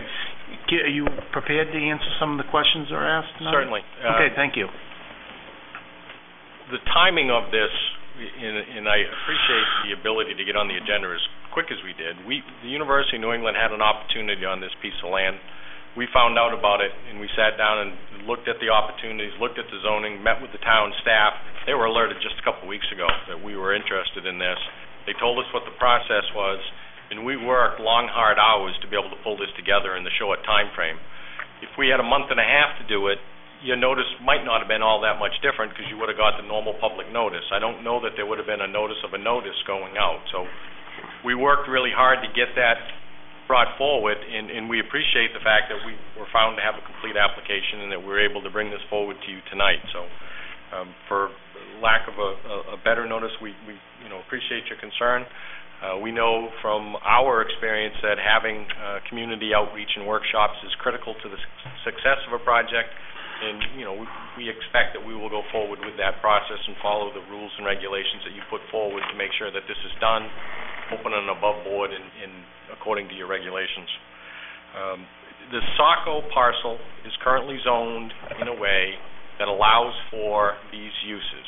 We've met with the staff down in Saco. They agree. They've looked at the proposed use. They've looked at their zoning ordinance, and they've told us that they felt that we needed to do was to go straight to site plan review. And so we've talked about those different uses, and they said it's consistent in zoning. Put together a zoning application, a site plan application, bring that forward to us. We will review that as would the Scarborough Planning Board. The original design that we put up had the building co-located with the property line running through it. We've had discussions with the National Guard and have discussed relocating the pieces, as I had indicated. And part of that is directly in response to the questions that you have. Who would regulate the design of those facilities if they're straddling town lines? We think if we move them around, put one or both of them in one area in the supporting infrastructure in the other area, it could be a lot cleaner and easier for the planning boards to look at that to see if it's consistent with the zoning criteria and the dimensional standards that are in place. So we will make this as easy and clean as we can, and we certainly should be able to move things around in a way that can keep it clean from that perspective, so that you're not looking at dual standards for the design of a facility. So we will take a look at that.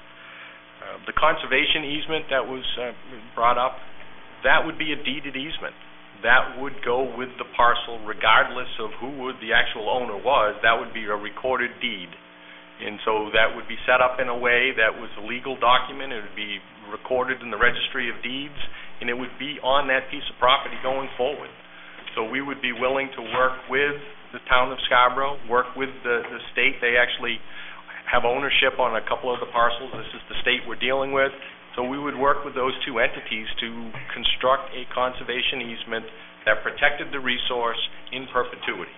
So they wouldn't be able to go back and say, oh yeah, we were thinking we might want to do something else in that area. That won't happen if it's recorded on a deed.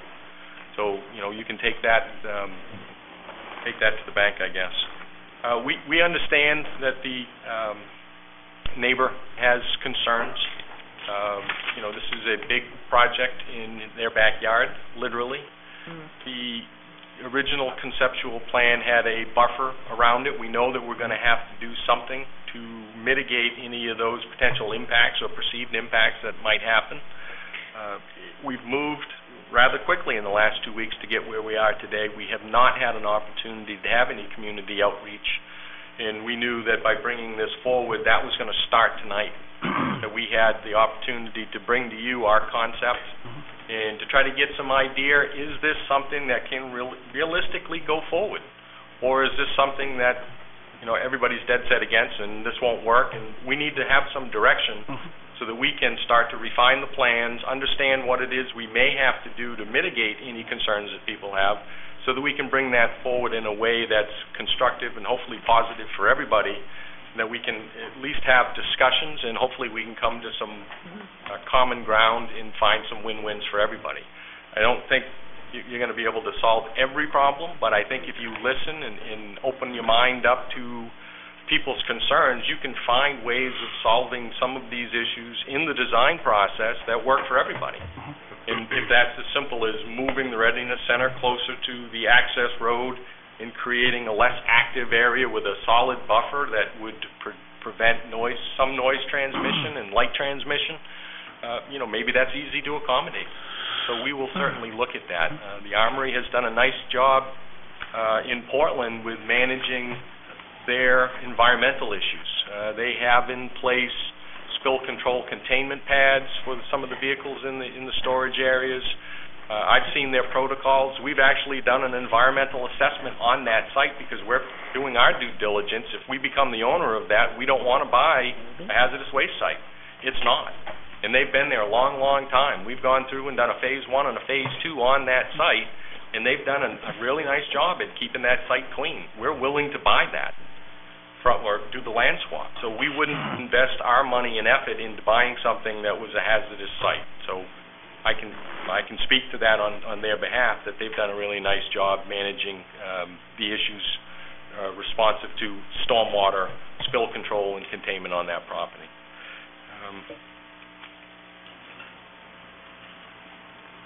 I think I answered most of the questions. I may have missed one or two. I'd be happy to if you want to. New England University is purchasing the property in lieu of the property in Portland. Correct. That's okay. That was one of the questions. And then we would do a land swap for those two pieces. Right. And just a comment. Thank God we're not dealing with a neighborhood.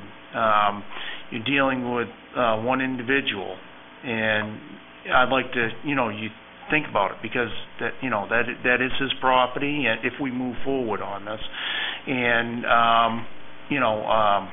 it could lower the value of it. So going forward, I'd just like you guys to think about that and reach out to this gentleman if we're going to continue to move forward. Was there any more questions? I want money. Did I mention that?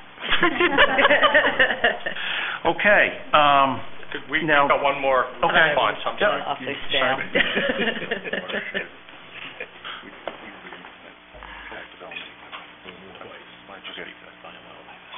I believe John Blaze, Maine Army National Guard.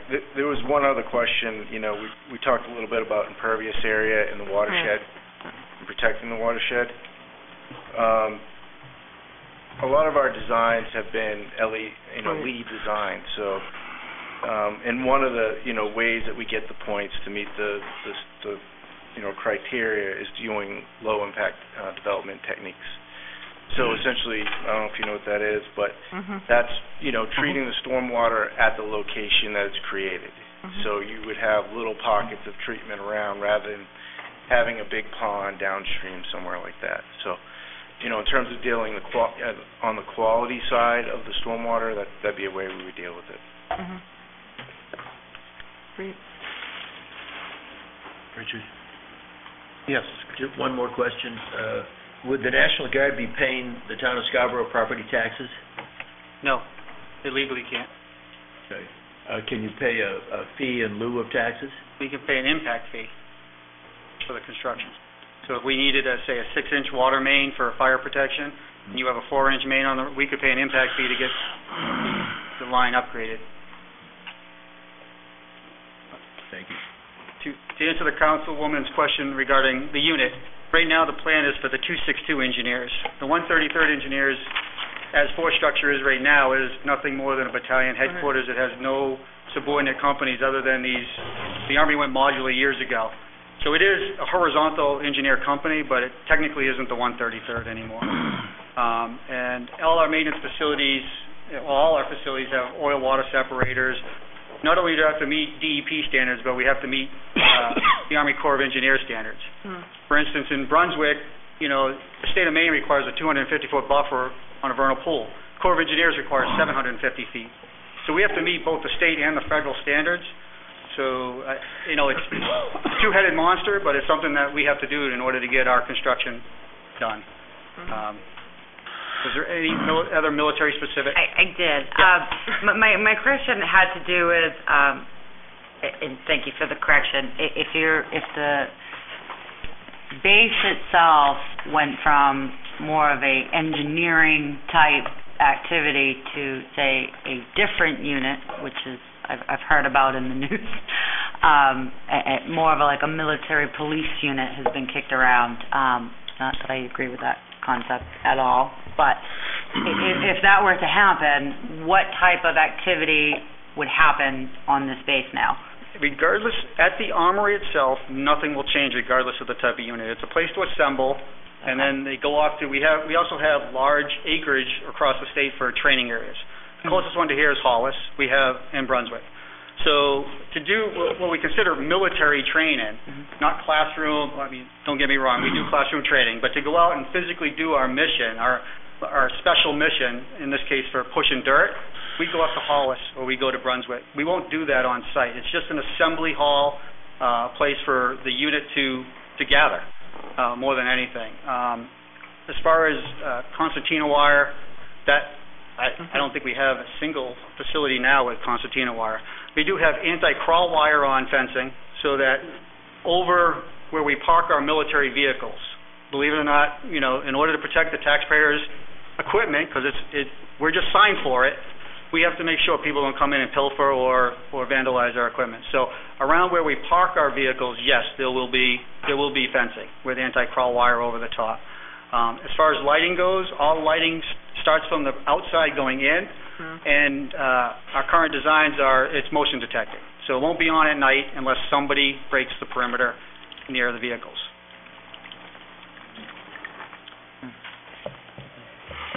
Could you provide the planning board or the town council with the fees that were paid to other municipalities for which projects have been developed in the last couple of years?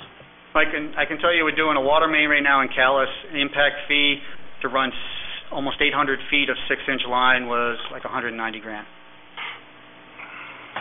And there were several other projects that were referenced, Brunswick and... There was no fees associated with that. Brunswick is a little bit of an anomaly because the Department of the Navy gave up the property and then they needed property back for the Marine Corps. And so they paid all the utilities coming into that post, so I can't really speak of... We just basically had to plug and play right next door to them. And when I talk about buffer, we're talking about distance. And being able to... Anything that can stop vehicular traffic. So a lot of times what we use now, we try to use natural barriers, so what you'll see is huge boulders that are taken out from the site and placed on the perimeter, just wide enough so that a car couldn't drive through across a field if it was needed from that. On the backside, where it's pretty steep and goes into a stream, we won't have any buffers because the cars are coming from that direction anyway. Can I just jump in at the moment, Richard? Yeah, I would just like to say that I don't have any problems with how this is going to get done. The planning board will make very sure that everything is safe and that all the oil and all the lighting and all the buffering, that's what we're here for, and we do a pretty good job of it. I'm not concerned about that. I'm just concerned about if this is the place for it, and that isn't a decision that we make. That's a decision that you people make. So just so we haven't got to go through any more of the specifics of how is that going to happen, believe me, it'll happen. Okay, yes, Councilor. I swear it's the last one. I have one specific that I know, maybe yes, maybe that's you, I don't know who it is. that I know isn't going to happen at the planning board level. I happen to be working on an ad hoc committee at the moment that has to do with historic preservation, and the thought that came to me is that certainly your building at Stevens Ave is, 73-year-old building, and that's fairly significant. I mean, it might not be ancient, but it's significant. My father would say that's not very old. Well, yes. Yes. Thank you. But I do recall that there, I have not been there in a very long time, but I do recall that it did have some kind of unique architecture and some structure, uniqueness to it. If there is something that you could bring from that had, maybe it's a statue, maybe it's a something, but if there's something you could bring from that to your new site, if this is so the will of the council, I think that would be nice. It's not something that is required at the moment in any way, shape, or form. I know it's not maybe specific to Scarborough's history, but it's certainly unique and specific to your history. I think it would be a nice thing. Right now, the granite that you see is on the SHPO, the State Historic Preservation Officer's list of eligible things. The only thing in that building is the granite cross rifles representing the 103rd Infantry from World War II, right? From the Civil War. That is historically significant. Yeah. Whether or not we could pull them out of those buildings and put them in the new building. Oh, but you're engineering. You're smart folks. You can find a way. But I don't even know if the SHPO would allow it, to be honest with you. We don't. It's interesting. We will ask. But I can also tell you that this project is a federally funded project, and the federal government can't spend money off its own property. So I can't, when you talked about the off-ramp, the state turnpike thing, the federal government would say, I don't care about the state of Maine turnpike, and rightfully so, because that's not their lane. So I just, before anybody, might misperceive where, what we can contribute to that, there's no legal way. But we can ask the SHPO regarding the rifles. Why not? It's a great idea. I wish we thought of it. Sorry.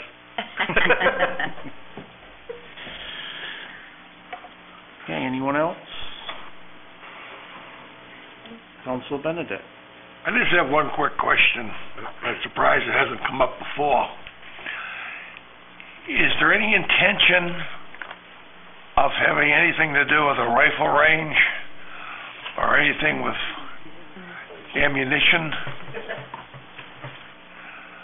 No, in fact, one of the citizens' concerns is the hunting on that property. That would come to a halt. To be honest with you, there's no hunting allowed on our property. That's a commissioner call. For us to use a rifle range, we need, because we actually look at this stuff, we need about 5,000 acres. So, because it has to be absolutely impossible for a stray bullet on any kind of ricochet to ever go off our property and touch somebody. So this is not it. 6,000 acres if you have it. Yeah, it's a 6,000. I'll keep that in mind. Thank you.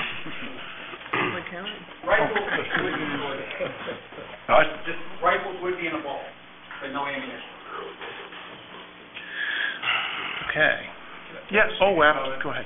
Sure. I really came here to listen and see what my folks have been doing. My name's Dwayne Drummond. I'm the Director of Facilities for the Maine National Guard and a former 133rd Battalion Commander.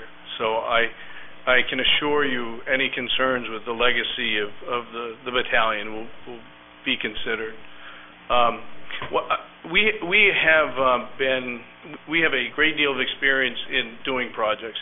And I also have been a member of the planning board in my hometown in China, so I know the kind of work that you folks do, and I know that you do due diligence and that you don't leave any stone unturned, and that's your job, and that's what the town expects you to do. We are a professional organization. We have in our office we have professional engineers, we have professional environmentalists, and in fact, I kind of want to toot our horn is that in 2013, the Maine Army National Guard Facilities Program was recognized as the best in the entire country. So that's 54 states and territories. The same year, our environmental program was identified as the best in the country for small states. So we take a lot of pride in not only what we do, but how we do it. And these folks, John and Will, are responsible for the planning of the facilities. We have a whole separate group of people that are responsible for the construction of facilities. We currently have 2 under construction now, a Joint Force headquarters in Augusta that will start in another year. We've been very fortunate getting military construction money out of the government when there isn't much to be had. And so we're very sensitive to how we spend it. And we're also very sensitive to when we leave that, when we finish that and we cut the ribbon, we want it to be something that not only we are proud of, but the community is proud of. Because, frankly, we're all taxpayers. We're spending your money and my money to do what we want everybody to really be able to appreciate. So we understand we can't always please everybody, and I'm sure every other project has the same, problem. I mean, if there was the ideal place to put anything where everybody is happy, we would be certainly happy to do that, but I've yet to find a site where that happens. So I just wanted to let you know that we do have a great team, and they've done great things, and certainly if anybody wants to visit any of other facilities, you let us know, and we'd be happy to take you through them. So you have some idea what the National Guard's building out there. And we'll be having a ribbon cutting in Bangor and Brunswick in the next probably 4 to 6 months. Both of those facilities will be done. So we really are enthusiastic about doing something in this part of the state. It's been a long time since we have. And, the reality is that the Portland area is just difficult to find sites that are large enough to incorporate all the programs that we have. So I thank you for all your time tonight.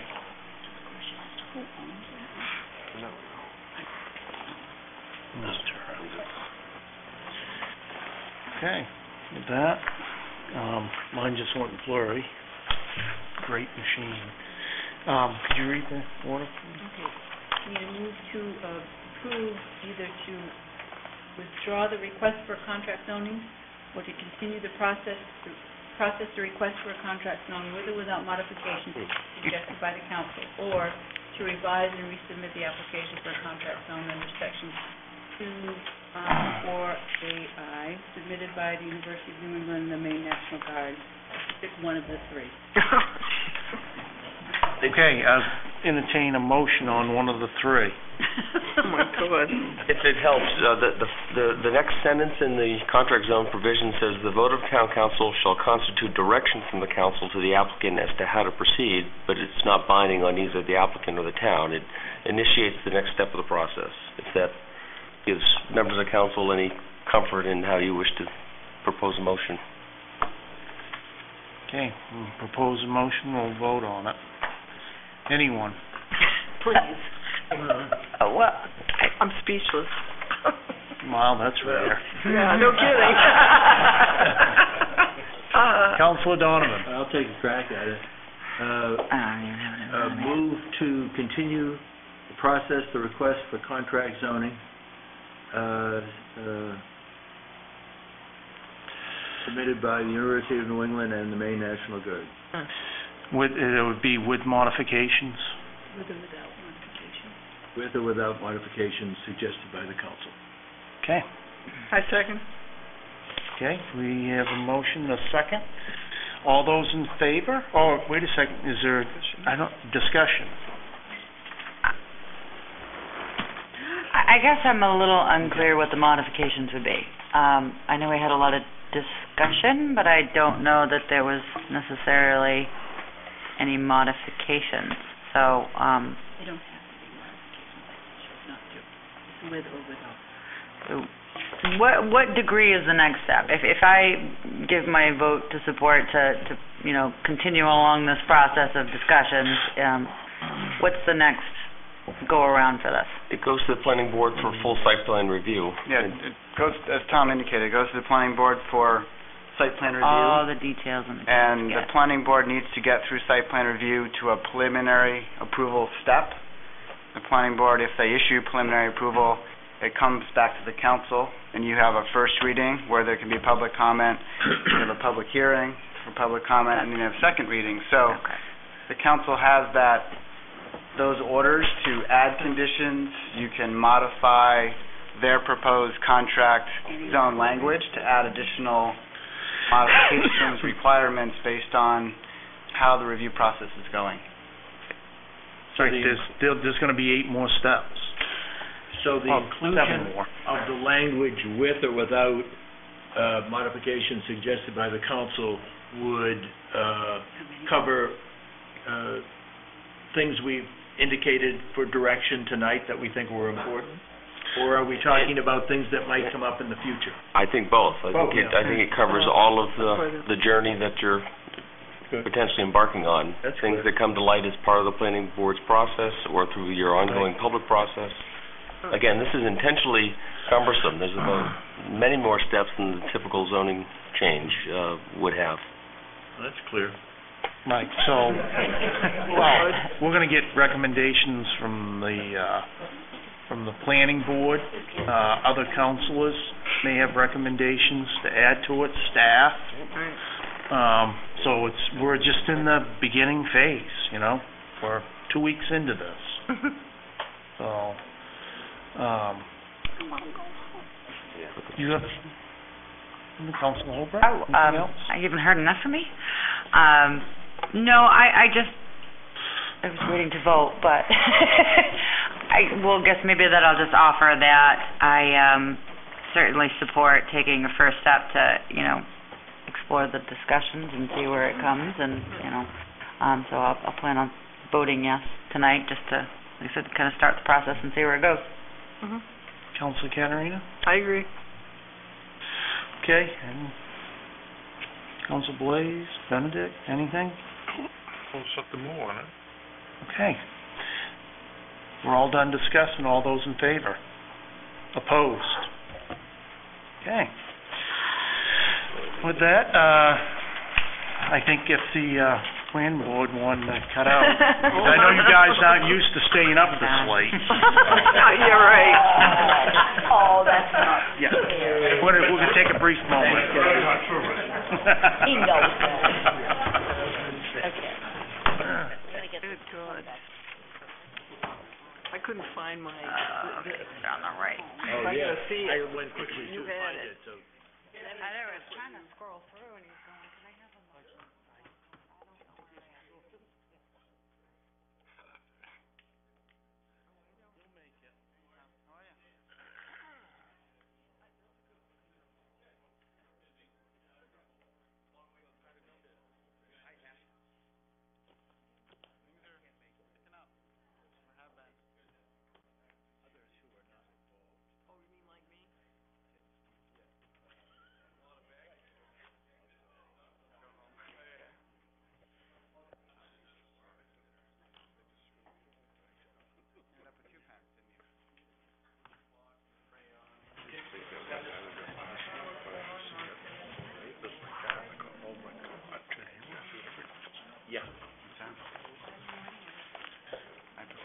Yep, okay, I guess we'll start back in again. That has to be drafted by next week. Order number 14-83 is a 7 p.m. public hearing and action on the renewal request for junkyard permits pursuant to Title 30A of the Maine Revised Statutes, Chapter 183. We have Goldstein Steel Incorporated located at 36 Running Hill Road, A. Gagnon or E. Perry Iron and Metal located at Ridgely Road, Scarborough Auto Parts located at 40 Holmes Road, and Speedway Auto located at 343 Payne Road.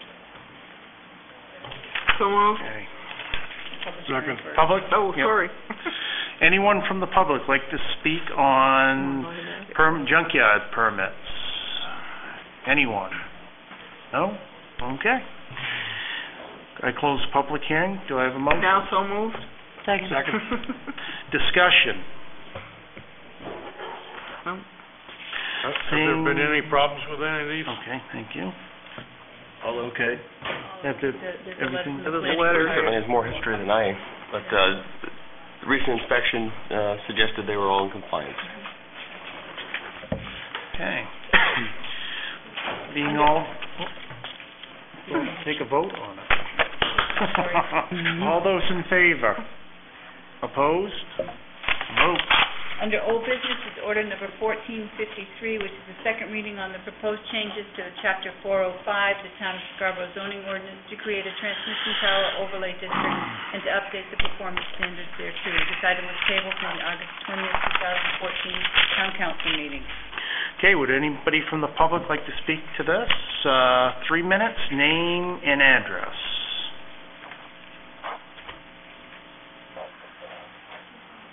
Let's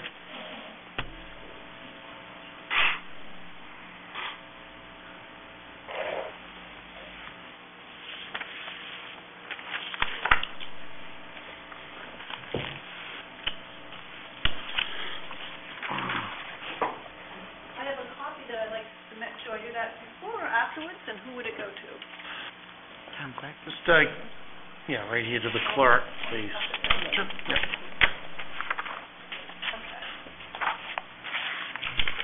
Julie Tupper, 165 Spurwink Road. Everybody must be exhausted, I'm sorry. I have to say that I'm quite upset at this time. At the time and the taxpayer dollars that this issue is taking, as far as I can see, this issue should never even have been put on the table. And here is why. Let's look at this whole cell tower / coverage as a typical utility.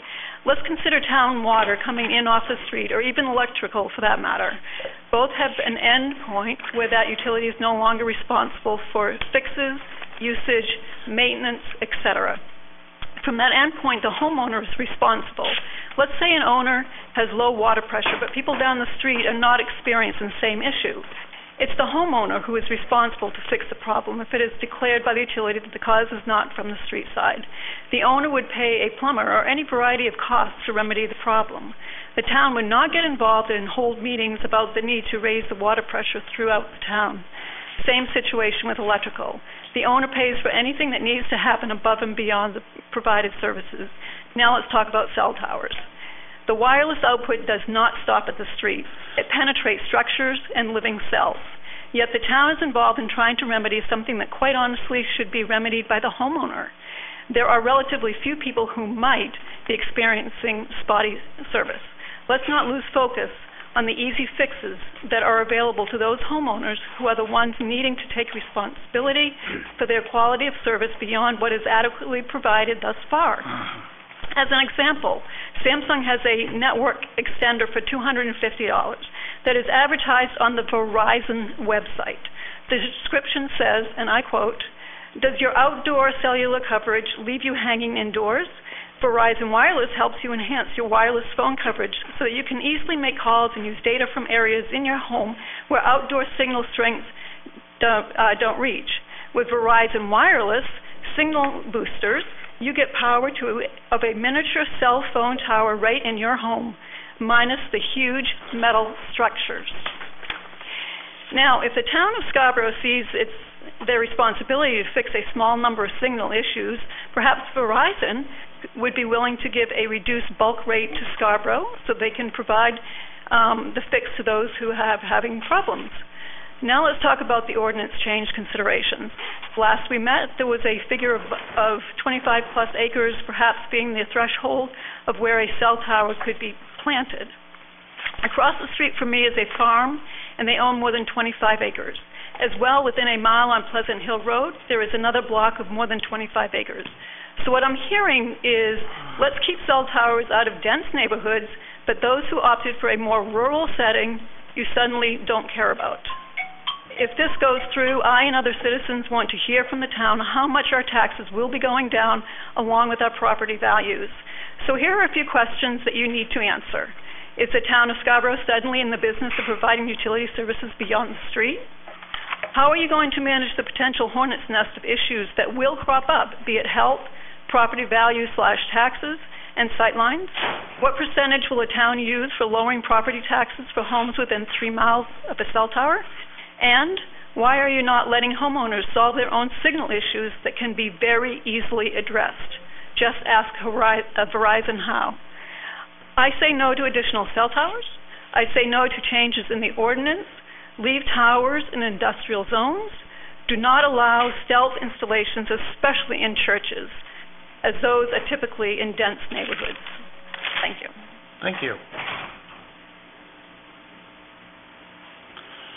Gina Chrissy, 1 Meadowwood Drive in Scarborough. I live in a quiet cul-de-sac that's currently surrounded by beauty and open space. And the idea that this could change breaks my heart. But it could change if your proposed plan for cell tower placement becomes a reality. Because I am in an RF area surrounded by the 25-acre parcels that you propose to use for cell tower placement. The more I learn about what's being proposed, the more concerned and discouraged I become. Concerned because the thing I love most about my home is the peace and beauty of the land surrounding me. I now feel that I'm being penalized for being surrounded by 25-acre parcels.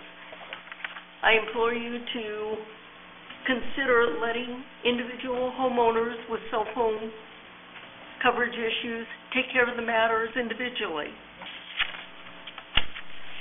Having the blight of cell towers in my area, lowering my property values, jeopardizing my health is not what I moved 3,000 miles from California to Scarborough for.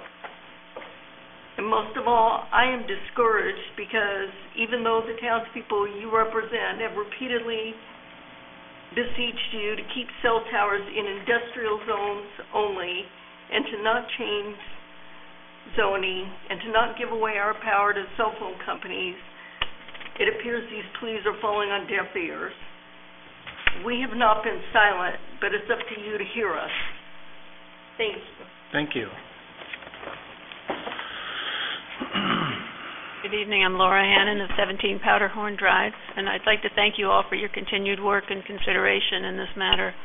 I do believe, I'm hoping that you will consider leaving towers in the industrial areas. Industrial areas will always be that, and their purpose is to provide jobs, goods, and services for members of the community. Cell towers do provide a service, so that's the appropriate and proper place for them. Please don't put them in residential or RF areas, even with a 25-acre minimum. This is a very important decision that will affect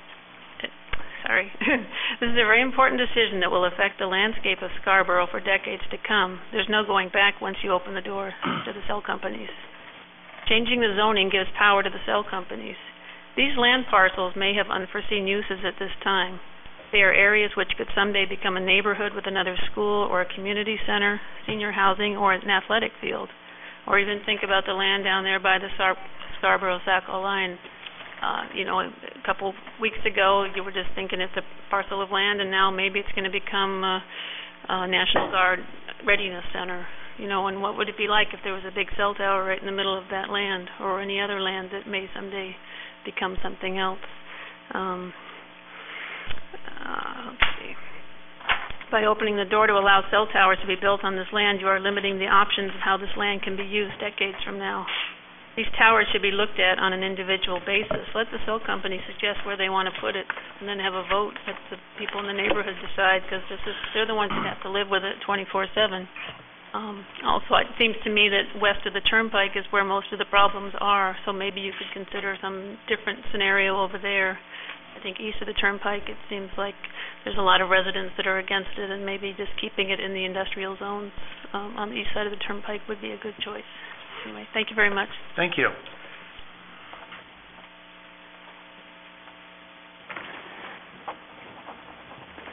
Hey, Julius Sembranowitz, 16 Minuteman Drive in Scarborough, and just want to make a few points tonight. I know we've chatted a bit about this beforehand at prior meetings. Thank you for your time on the issue. I, along with many others, am very grateful for your work on this, so a genuine thank you very much. I will add a side note. I thought that contract zoning discussion and that process was pretty cool earlier. I wasn't entirely familiar with the contract zoning process, and I'm not here to discuss how that might apply to the cell towers, but I thought it was interesting that there might be some use for it in that process. So not something to discuss tonight, but I just was kind of thinking about that tonight as we were going through that discussion. I share your frustrations with the cell companies. If they want a new cell tower, they need to tell the town exactly where they want it, period. Then we, the council and the town residents, can get together on a case-by-case basis and decide where we want it too. Changing zoning without knowing exactly where the cell towers are being located would be bad town planning, and I know it's driving you guys nuts right now. First, the residents here have made it clear that they oppose it. Second, if zoning changes go through, neither the residents or the council will be able to control where future cell towers are built. Third, an arbitrary 25-acre lot size requirement still doesn't really fix the problem, since there would always be the unknown, meaning we will never know which 25-acre lot in town will be the next one to have a cell tower. Fourth, if you change the zoning, there is an FCC law that a town can't discriminate against cell providers. So if Scarborough changes its zone, it will be illegal for the town to tell one provider that it can build a cell tower in that zone and another that it can't. In Cape Elizabeth, that's exactly what happened. The cell companies would not have been able to sue the town if the proposed tower wasn't in an allowable use already, an allowable use in that zone already. This begs the question, why would a town as educated as Scarborough allow the cell companies to decide where towers will go and where they won't go in our town? The residents and the council appear to want cell towers in West Scarborough, so we should pick a couple locations in West Scarborough and put them there. The residents and the council appear okay with taller co-location towers in industrial zones, so we should pick a location in an industrial zone and put a new cell tower there. But if you change the zoning, you won't be listening to the residents, and I hope you do. Thank you. Thank you.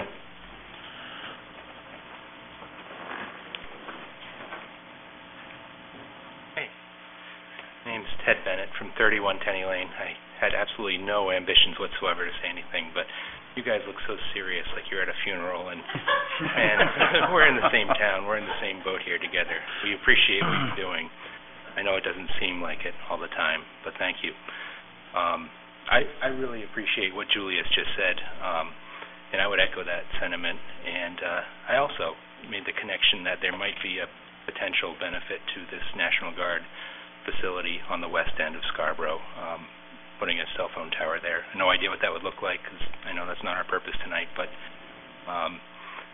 just one citizen's voice very much against the rezoning issue, and thank you very much for listening. Thank you. Anyone else? Yes. Sorry about that. Ron Bono, 6 Old Neck Road. It was kind of interesting tonight, as painful as it was sitting through that long presentation, and I certainly admire you folks for being able to take that in. I couldn't do it. But I noticed a recurring theme. That recurring theme is pushback from citizens when zoning is about to be changed or is being considered for changes. For example, the earlier case tonight, contract zoning out of the clear blue. With the cell towers, looking to put them in residential neighborhoods or rural farm areas, it's inevitable that you're going to have citizen pushback when the comprehensive zoning that people use to determine where they live, how they live, whether they want to walk to a Walmart or a Target and be right next door and are willing to put up with the traffic and the noise. These are all decisions we make when we invest in properties or invest in buying a home in Scarborough. And when you look at comprehensive zoning and then you see that being just turned around and 150-foot towers being considered and located in residential neighborhoods, on town property in residential neighborhoods, it's just inevitable that you have the pushback that we've seen tonight from that poor gentleman that lives near this project. I have nothing against UNE or whatever. I think they're all, worthwhile projects, but maybe not in these locations. The town has plenty of zoning areas that allow for UNE and allow for the National Guard. They have plenty of zones that allow for towers, industrial zones. That's the way it's been. There's got to be some sense of stability, and I know there's a sensitivity to property values as well, that we're all concerned about our property values. We don't invest money in our homes and make it a place of retreat for us and a place of investment, and then all of a sudden be faced with changes to zoning that was really not part of the game when a decision was made to buy in a given location or to build a home in a given location.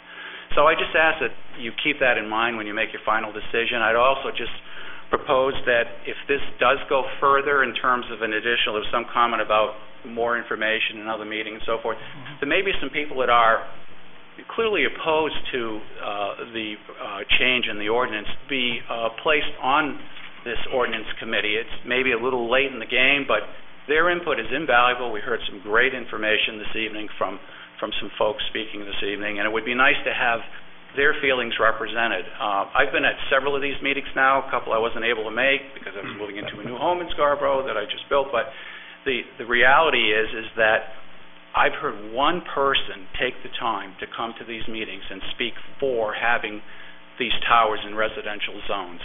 One person. And to me, it seems that the person that should be listened to the most are citizens of Scarborough, abutters in Scarborough, and not necessarily the businesses that want to come in and raise these towers in these different areas. I think, there has to be some priority given to citizens of Scarborough and people that would be impacted by these changes. Thank you. Thank you. Anyone else? Okay, with that, I close the public hearing part and had the public go first, so just in case there was any questions that needed to technically be answered by Dan. So with that, I'm going to have Dan do his overview of the amendments that we're looking at. Nothing's final yet. Like I said earlier tonight, I expect a motion to table from the counselor because we're not there yet. So with that, I guess it's more of an update of where we are at with the cell phone tower issue. Sure. Thank you, Mr. Chairman. As the council attended, the planning board attended, and members of the public, there was the workshop 2 weeks ago to review some additional ideas for amendments to the wireless proposal to add additional tools and restrictions to create a higher bar for where towers could go in the community, to hopefully get to a point where they're screened and on properties and designed in a way that is as least impactful as possible.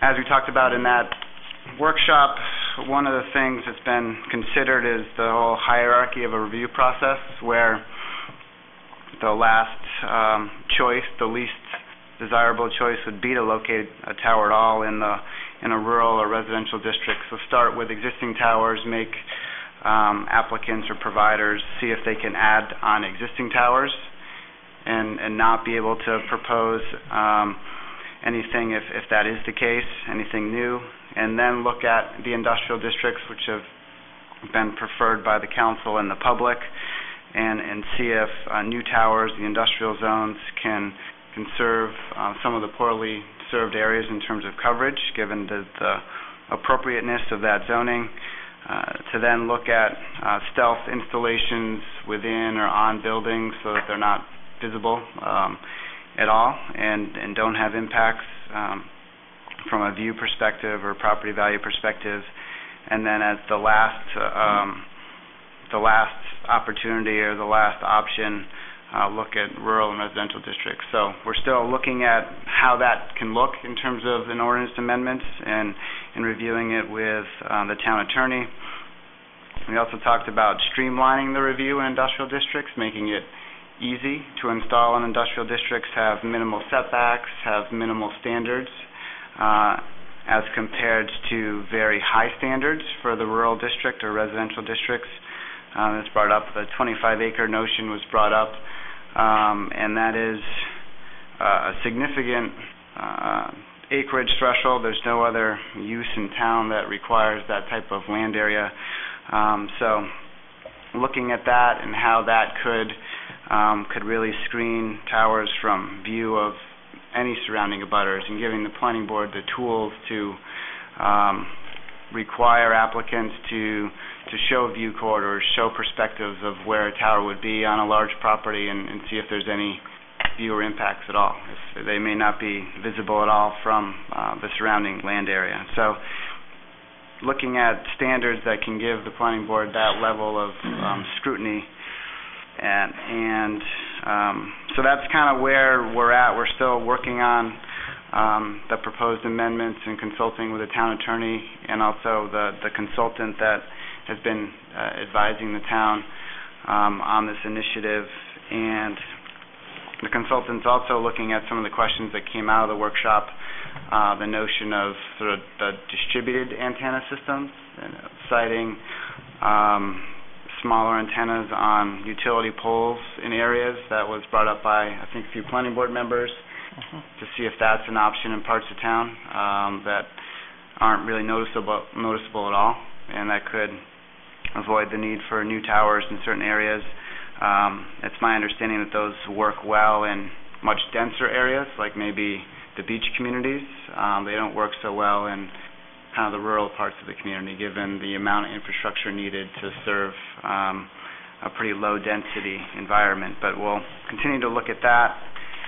And the consultant also continues to look at the idea of taller towers going above 130 feet, 150 feet in industrial districts or selected areas, and understanding how much more of the town can be served by that technology.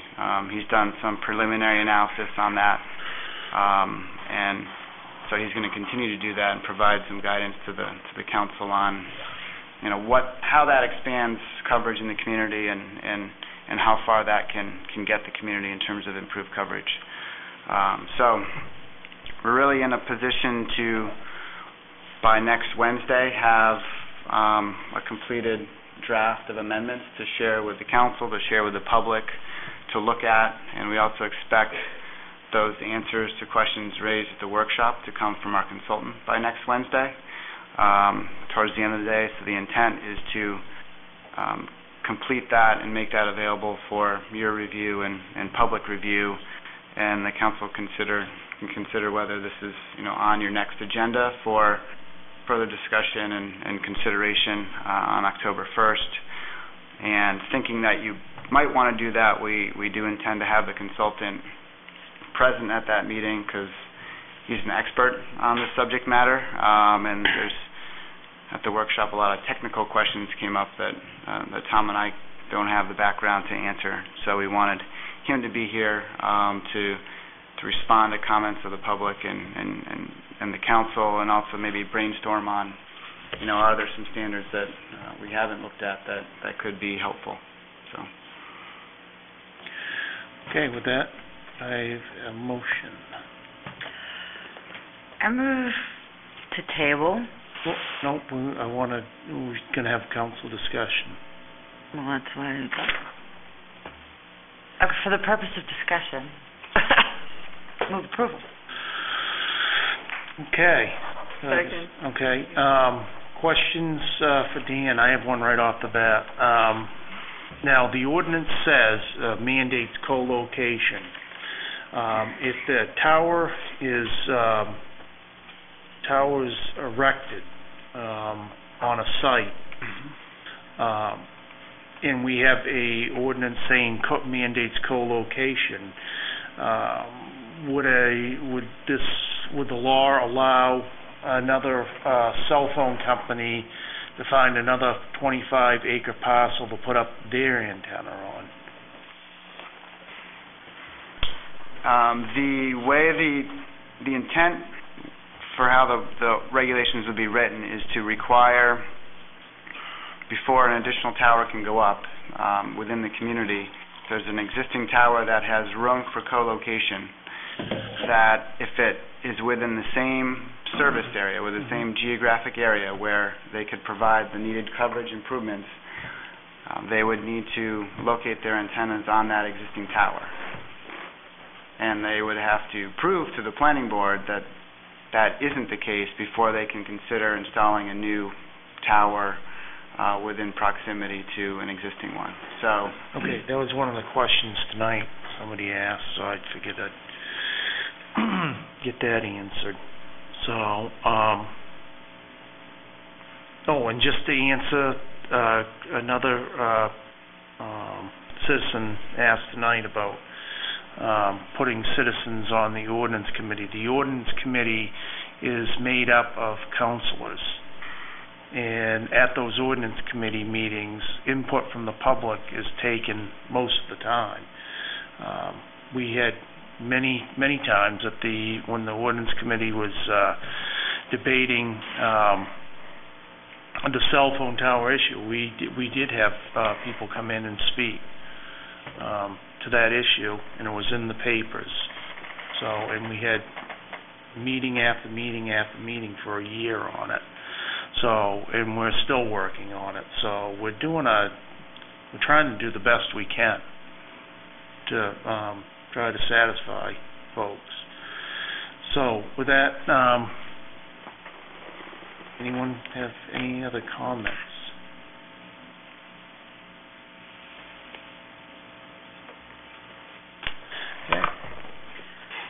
I move to table. Sorry, it's getting late. I'm losing it. I move to table to such a time that the ordinance committee has conducted their review of any proposed changes, and then to come back to council. Second. Okay. Didn't think it was going to go back before the ordinance committee, but now we get a second, so it's all right. Okay, we have a motion on the floor to table. There's no discussion. Can we just ask the clarification that the motion was for it to go to them and not come back until they've... I'm just trying to get a sense if there's a date certain it comes back to the council. No, that was my point. I was trying to allow for, I thought... Okay. No, that's fine. Can I have a point of clarification? Sorry. Was not the purpose of the previous table to allow for ordinance to review, and that review has not happened? I'm not aware. I don't recall, frankly, whether ordinance... I don't think they need to be involved. They can certainly choose to be involved if they wish going forward. Leave that open then. I can answer. It was tabled originally to work on the amendments that were brought forth during the workshop. So, and Dan and staff and the council needed that time to try to come up with the amendments, the wording, and the package that'll be coming forward. That's why it's not ready for this evening. Right. Is that we need more input from the attorneys, the attorney and the consultant on the language. Right. Opposed to going back to... No, we were also waiting for some answers from the cell companies. Yeah. Right. Primarily, that's what we're waiting for. That's another piece of it. They have to tell us why they can't just go up high. Right. I'm going to leave that as it stands then. As it stands, so okay, it goes back to the ordinance committee, all right, and The next ordinance committee is what, the 15th of October? Yes. October 15th. Nobody's screaming to get a new tower, so... Yeah, fine, yeah, okay, yeah, right, fine. That works. Okay. When is the second meeting in October?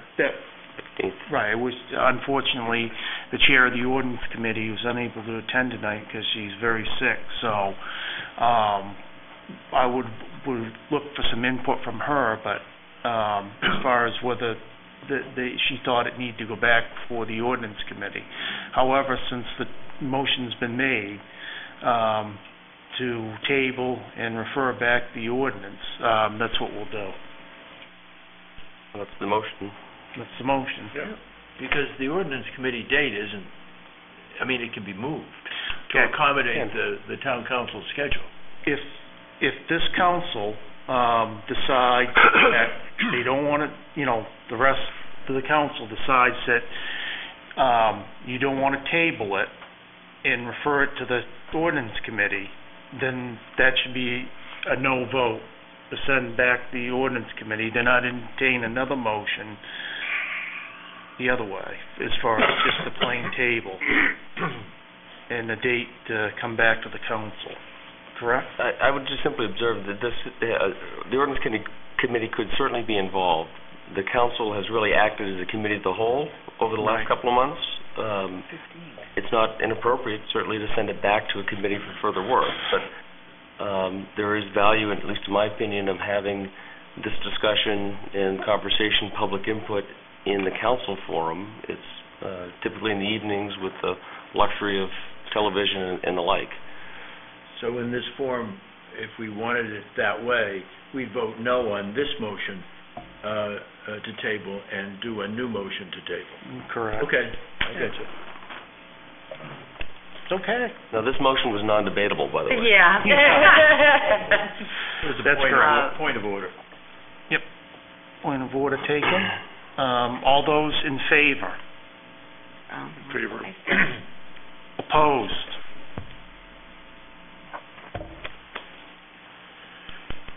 So, okay, back to the main motion. I thought the point was to hash it out in ordinance and let them, so I'll leave it all to whatever you guys are thinking.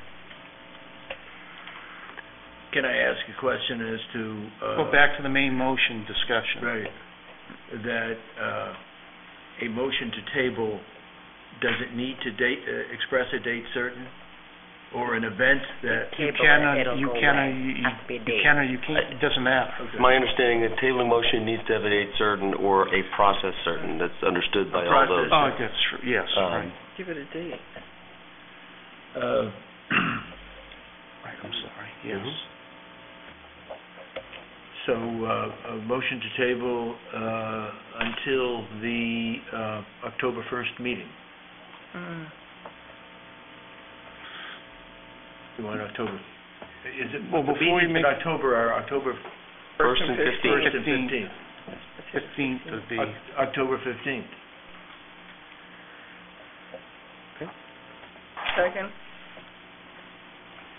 You're making that as a motion, right? Yes. Okay, your motion was to table till the October 15th meeting. Town council. Second. Okay, motion second. All those in favor? Opposed? All right. Under the new business, sorry. Order number 1484 is act on the request for a mass gathering permit from School Calls to hold the Insane Inflatable 5K on Saturday, September 20th, 2014 at Scarborough Downs, located at Maine Road. No?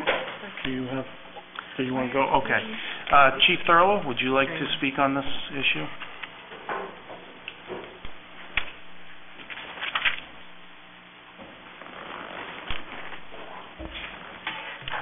Thank you, Mr. Chairman. Yes. The application, I sent you a memo. The application was received after the deadline. Staff has worked diligently with the applicant because we are a business-friendly community, and we've tried to do our best to work with them. The applicant has been very forthcoming in terms of our local ordinance, and I do believe that they are going to be able to meet all the requirements contained therein. So staff is recommending approval at this time. The event is this coming Saturday, the 20th. I'm happy to answer any questions. Okay, do I have a motion? Approval? Second. Okay, discussion, questions. Chief, have you had enough time to go over this to your satisfaction so that the process is not being shortchanged? The process isn't being shortchanged, and staff has been able to work with the applicant, and we're confident that our reference checks have worked out well. We've had good reports from other communities where they've held these events. It has been a little bit of an onerous process just because of the tight time frame and the detail involved in these types of processes, but I am confident that they have met the burden of the ordinance. Thank you. You're welcome. Councilor Caterina. Do we know why they weren't able to meet their requirements of their license? And why no one from that organization's here tonight? There is a... Oh, okay. Is there a good reason for it? Absolutely. Hi, I'm Anna in Town Square Media. I do apologize, and they have been so wonderful in getting us these permits. We are a nationwide company, and I am the local event planner, but this is a nationwide event. So it is down from the corporate level, and they were just unfamiliar with the permitting here in Maine. They didn't realize that, all of the processes they had to go through. So they were a little late in submitting that, as they had not had to go through this in different states before. So I apologize for that. It was not intentional. They were just unaware, and there was a lack of communication between me at the local level and them at the corporate. I would have been happy to help and have been working with you guys to get that done, because I am here local and understand more of the laws, which is why we've kind of been able to push it forward. But I apologize for the delay in the process. Yeah, because one of my concerns is that, you have a rule for a reason, and, sure. and it wasn't met, and to me, ignorance of the law isn't a good excuse, but I just thought I'd throw that out there, just because I hate to see, other groups thinking they can come in at the last minute and get mass gathering. And the thing for me with mass gathering is, how many people are you expecting, or cars, traffic? We're parking at Cabela's and shuttling them into Scarborough Downs. So but how many cars are you expecting to come into Scarborough? 3,000 total participants, so there won't be 3,000 cars. We're probably doing about under 1,000. Okay. And they're all coming in at different times, because there are waves for the race, so they're not all coming in at once. Yeah. Because I don't live very far from there. Yeah. So it's kind of like... Yeah, well, it would sort of the Beach Ridge Motor Speedway is there. When they have big events there, it's the same amount of traffic in and out. So it wouldn't have any other bigger impact than it would for a normal Beach Ridge Motor Speedway or a big Scarborough Downs event. Except it's not on the regular... We know Beach Ridge runs every Thursday. Right. Friday, Saturday. Yeah. Okay. But it starts at 8 a.m. and it will be over by 3 p.m. So. Okay. That was my only... I just wanted to voice that concern. Sure. You have a question? Yeah, I have a quick question. Okay. What is insane inflatable 5K? What are you doing and why? The best way to describe it is it's over a 5K, so it's like any other road race they have. So, for example, a Tough Mudder has these obstacles built with mud and wire and, wood. Instead of those type of obstacles, we just have big 120-foot inflatables, basically. So, I guess the best way to describe it, have you ever seen that show Wipeout? Mm-hmm. So it's not as intense, and we don't intentionally hurt people and make them look foolish, but it's like a giant bounce house for an adult, basically. And we've had 50 of these throughout the country that have been successful in every other market. So it's not a new event. We have a whole team that comes in and runs the whole thing. And is this some kind of a fundraising event for something, or? It goes to proceeds of the benefits go to Camp Sunshine. They're our charity for the event. Okay. Mm-hmm. I guess I'll just add my 2 cents, although I don't like the warm and fuzzy. I agree with Jean Marie that, ignorance isn't necessarily an excuse, but I'm willing to bend a little bit, especially where, the chief is happy, he feels that he's had adequate time to address it, and it is, after all, a charity event. Mm-hmm. If maybe perhaps this was a concert or something else, I wouldn't feel quite that way, but, I'll support it. Good to know. Might be fun to watch. Should definitely come. It's free to watch. It's been on Facebook. They're on Facebook. Anything down this end? Questions, comments? All set. You're all set? You're all set? You just got to set. Anybody else? Second round? No? Okay, I'll speak now. I absolutely came here tonight. Definitely going to vote no on this request for mass gathering permit. But after hearing Chief Thurlow and staff put so much time into this already, time and money, and I guess I'll have to change my mind on my vote, but I hope this doesn't happen anymore, because we have rules, and everyone here is well, quiet down this end, but have all spoke of, we have rules in place for a reason, and this can't be the norm. So, like I said, that's also going out to staff. We're not going to work, put all our resources in if people are going to come in with late applications. We need the time to process these applications and make sure that everything's done right and the T's are crossed. So with that, I see no one else. All those in favor? Opposed? That's it. Thank you very much. I'm You're sure it won't happen again. Thank you. Okay, non-action items. Okay, there are none. Standing and special committees, I'll start with Councilor Blaze. I haven't been to any committee meetings the last couple of weeks. Okay. Thank you. Councilor Benedict. No. Okay. Councilor Holbrook. The quicker version is finance met early this week. We had a very good dialogue and session with the school board. There's some interesting things that we're hoping to work forward and through coming into the next budget year as far as timing and planning and how to make meetings work. Historic Preservation has scheduled a property owners meeting.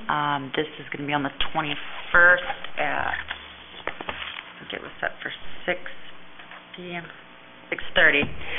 And the purpose of that meeting is to kind of touch base with some of the interested and vested owners, to reach out to them a little bit of historic properties and just kind of talk with them a little bit. The first one, goal being to just let them know, maybe, that they're aware that they have something that's special and unique. The second goal and priority for the meeting is to engage the owners in some conversation about what would be beneficial to them to help them preserve it, and some ideas and concepts from them. I did also just want to make a note that Dan, as well as some Public Works members, went down to the Danish Village site today and to look at the archway. We did have a meeting with the new owners, which is the hospice. So we did get permission as a town to go on site, look at the archway, look at the fountain, and they're going to be, like I said, did look today. They're going back with a mason to kind of gauge the integrity and the potential for maybe moving it off-site, maybe in the park or, Honeywell House. We're still kind of working some of the, where it would be best and if it is movable. So, yeah. Anything's possible. Anything's possible. And feasibility as far as financially, how that might line up. So, and I know there's more, but I'm just going to leave it at that. Okay, it's late. Yeah. Save it for another time. Councilor Donovan. I joined Councilor Holbrook at the Finance Committee meeting this week. It was, I thought, a very beneficial communication and exchange with the members of the school department. I think we're benefiting from this greater communication with the school department. I personally learned some things that I think were important to know as a member of the Finance Committee, and will assist us in our discussions next year, which will be very much in pursuit of information to do a good job for the town on the budget. Thank you. Councilor Caterina. Yeah, I have to look at my Conservation Commission meeting minutes here, because we talked about a few things. We did worked on our annual report and turned that in. We discussed potential activities. They wanted to make sure that we're reviewing projects that come up before the council, as I mentioned tonight. A couple of things we should be looking at. There was something brought up by one of the members of undertaking a survey of properties that are adjacent to town-owned conservation lands in order to better understand what possibilities might exist for future conservation activity. Bear with me here. A review of all the conservation easements currently in town, if it made sense, and it was fairly easy to do that, to see where they are and see if they're being maintained the way they said they would maintain them. And let's see. And a workshop during the winter with the Scarborough Garden Club regarding native landscaping. And that's it. We had a pretty fruitful discussion. I said it was pretty far-reaching, so. And then my other one is long-range planning, and we talked about concepts for Dunstan, began that process.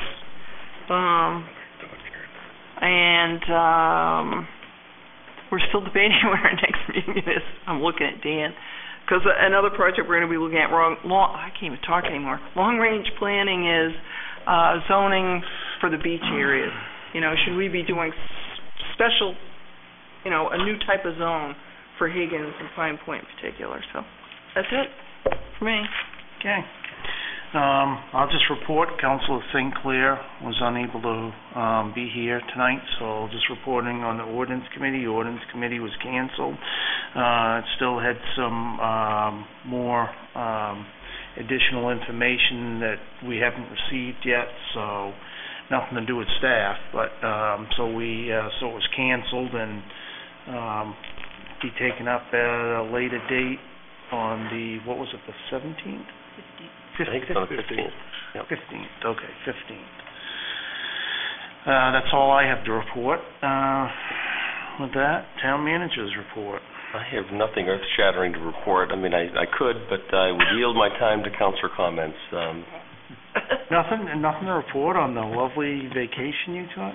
Vacation. It was professional development. Yeah. I guess that's the only comment I'll make. I thank you for supporting me. I attended the 100th anniversary. I don't think it's the 100th anniversary of the conference, but my professional association, the International City Managers Group, is 100 years old, and it's a wild time. 4,000 of us get together. Predominantly North American, but there's an international component as well. This year was in Charlotte, North Carolina, and I was on a plane at 5 o'clock this morning, so I'm dragging a bit, and I'll make sure to report at the next meeting. Okay, with that, councilor comments, and we'll go to Councilor Holbrook. Have a wonderful evening. Tired, huh? Yeah. Councilor Donovan? I will say that and I'm really echoing comments of others, the comment about the town council, the town government acting in a secret manner was really off base. And I've got to compliment Councilor Katerina because she has been pushing for greater communication. And I got to compliment the chair because the chair has picked up on some of these things, and we're doing more of these workshops. And I think they're great because I think it gives us a chance to really just have an exchange with people on important issues. So I was pretty pleased. But then on a lighter note, I was told by one of the beach monitors who was on the beach today at Higgins counting migratory birds that they saw a piping plover. So they're still on our beaches. So I think they obviously enjoy Scarborough's beaches. Thank you. Councilor Katerina. I was going to talk to communication, but thank you, Councilor Donovan. But we are working, and I think that, and it's a conundrum, and I know people get frustrated, but people also, it's just human nature, and unless something hits you between the eyes, you could have it posted all over the world, you're not going to pay any attention to it, so, anyway. Thank my you. 2 cents worth. Councilor Blaze. I'd just like to say that I found the discussion on the contract zones extremely interesting. I don't know, I think it's probably new to most of us, contract zones, and I know that it's raised a lot of questions in my mind that especially the Piper Shores contract zone got to be answered before I feel that I can make any decision on that. Piper Shores is an absolutely wonderful place and a tremendous addition to our town. And I personally feel that it should continue to expand, but I also understand that the conservation issue is a big one. But I think there's a lot of background in that conservation issue that's got to come out onto the table before we can really make a decision on it. That's all I got to say. Thank you. Councilor Benedict. I have nothing to add. Okay, with that, I got to say, Councilor Holbrook suggestion of if the National Guard is successful down there with the artifacts of the Civil War guns, was a wonderful idea. But I was kind of hoping, he says, yeah, we've got a World War II tank, or something. Put out front on the front lawn of the place, like they do at a lot of places. But anyhow, with that being said, the comments made tonight, a little bit disturbing and off, as Councilor Donovan said.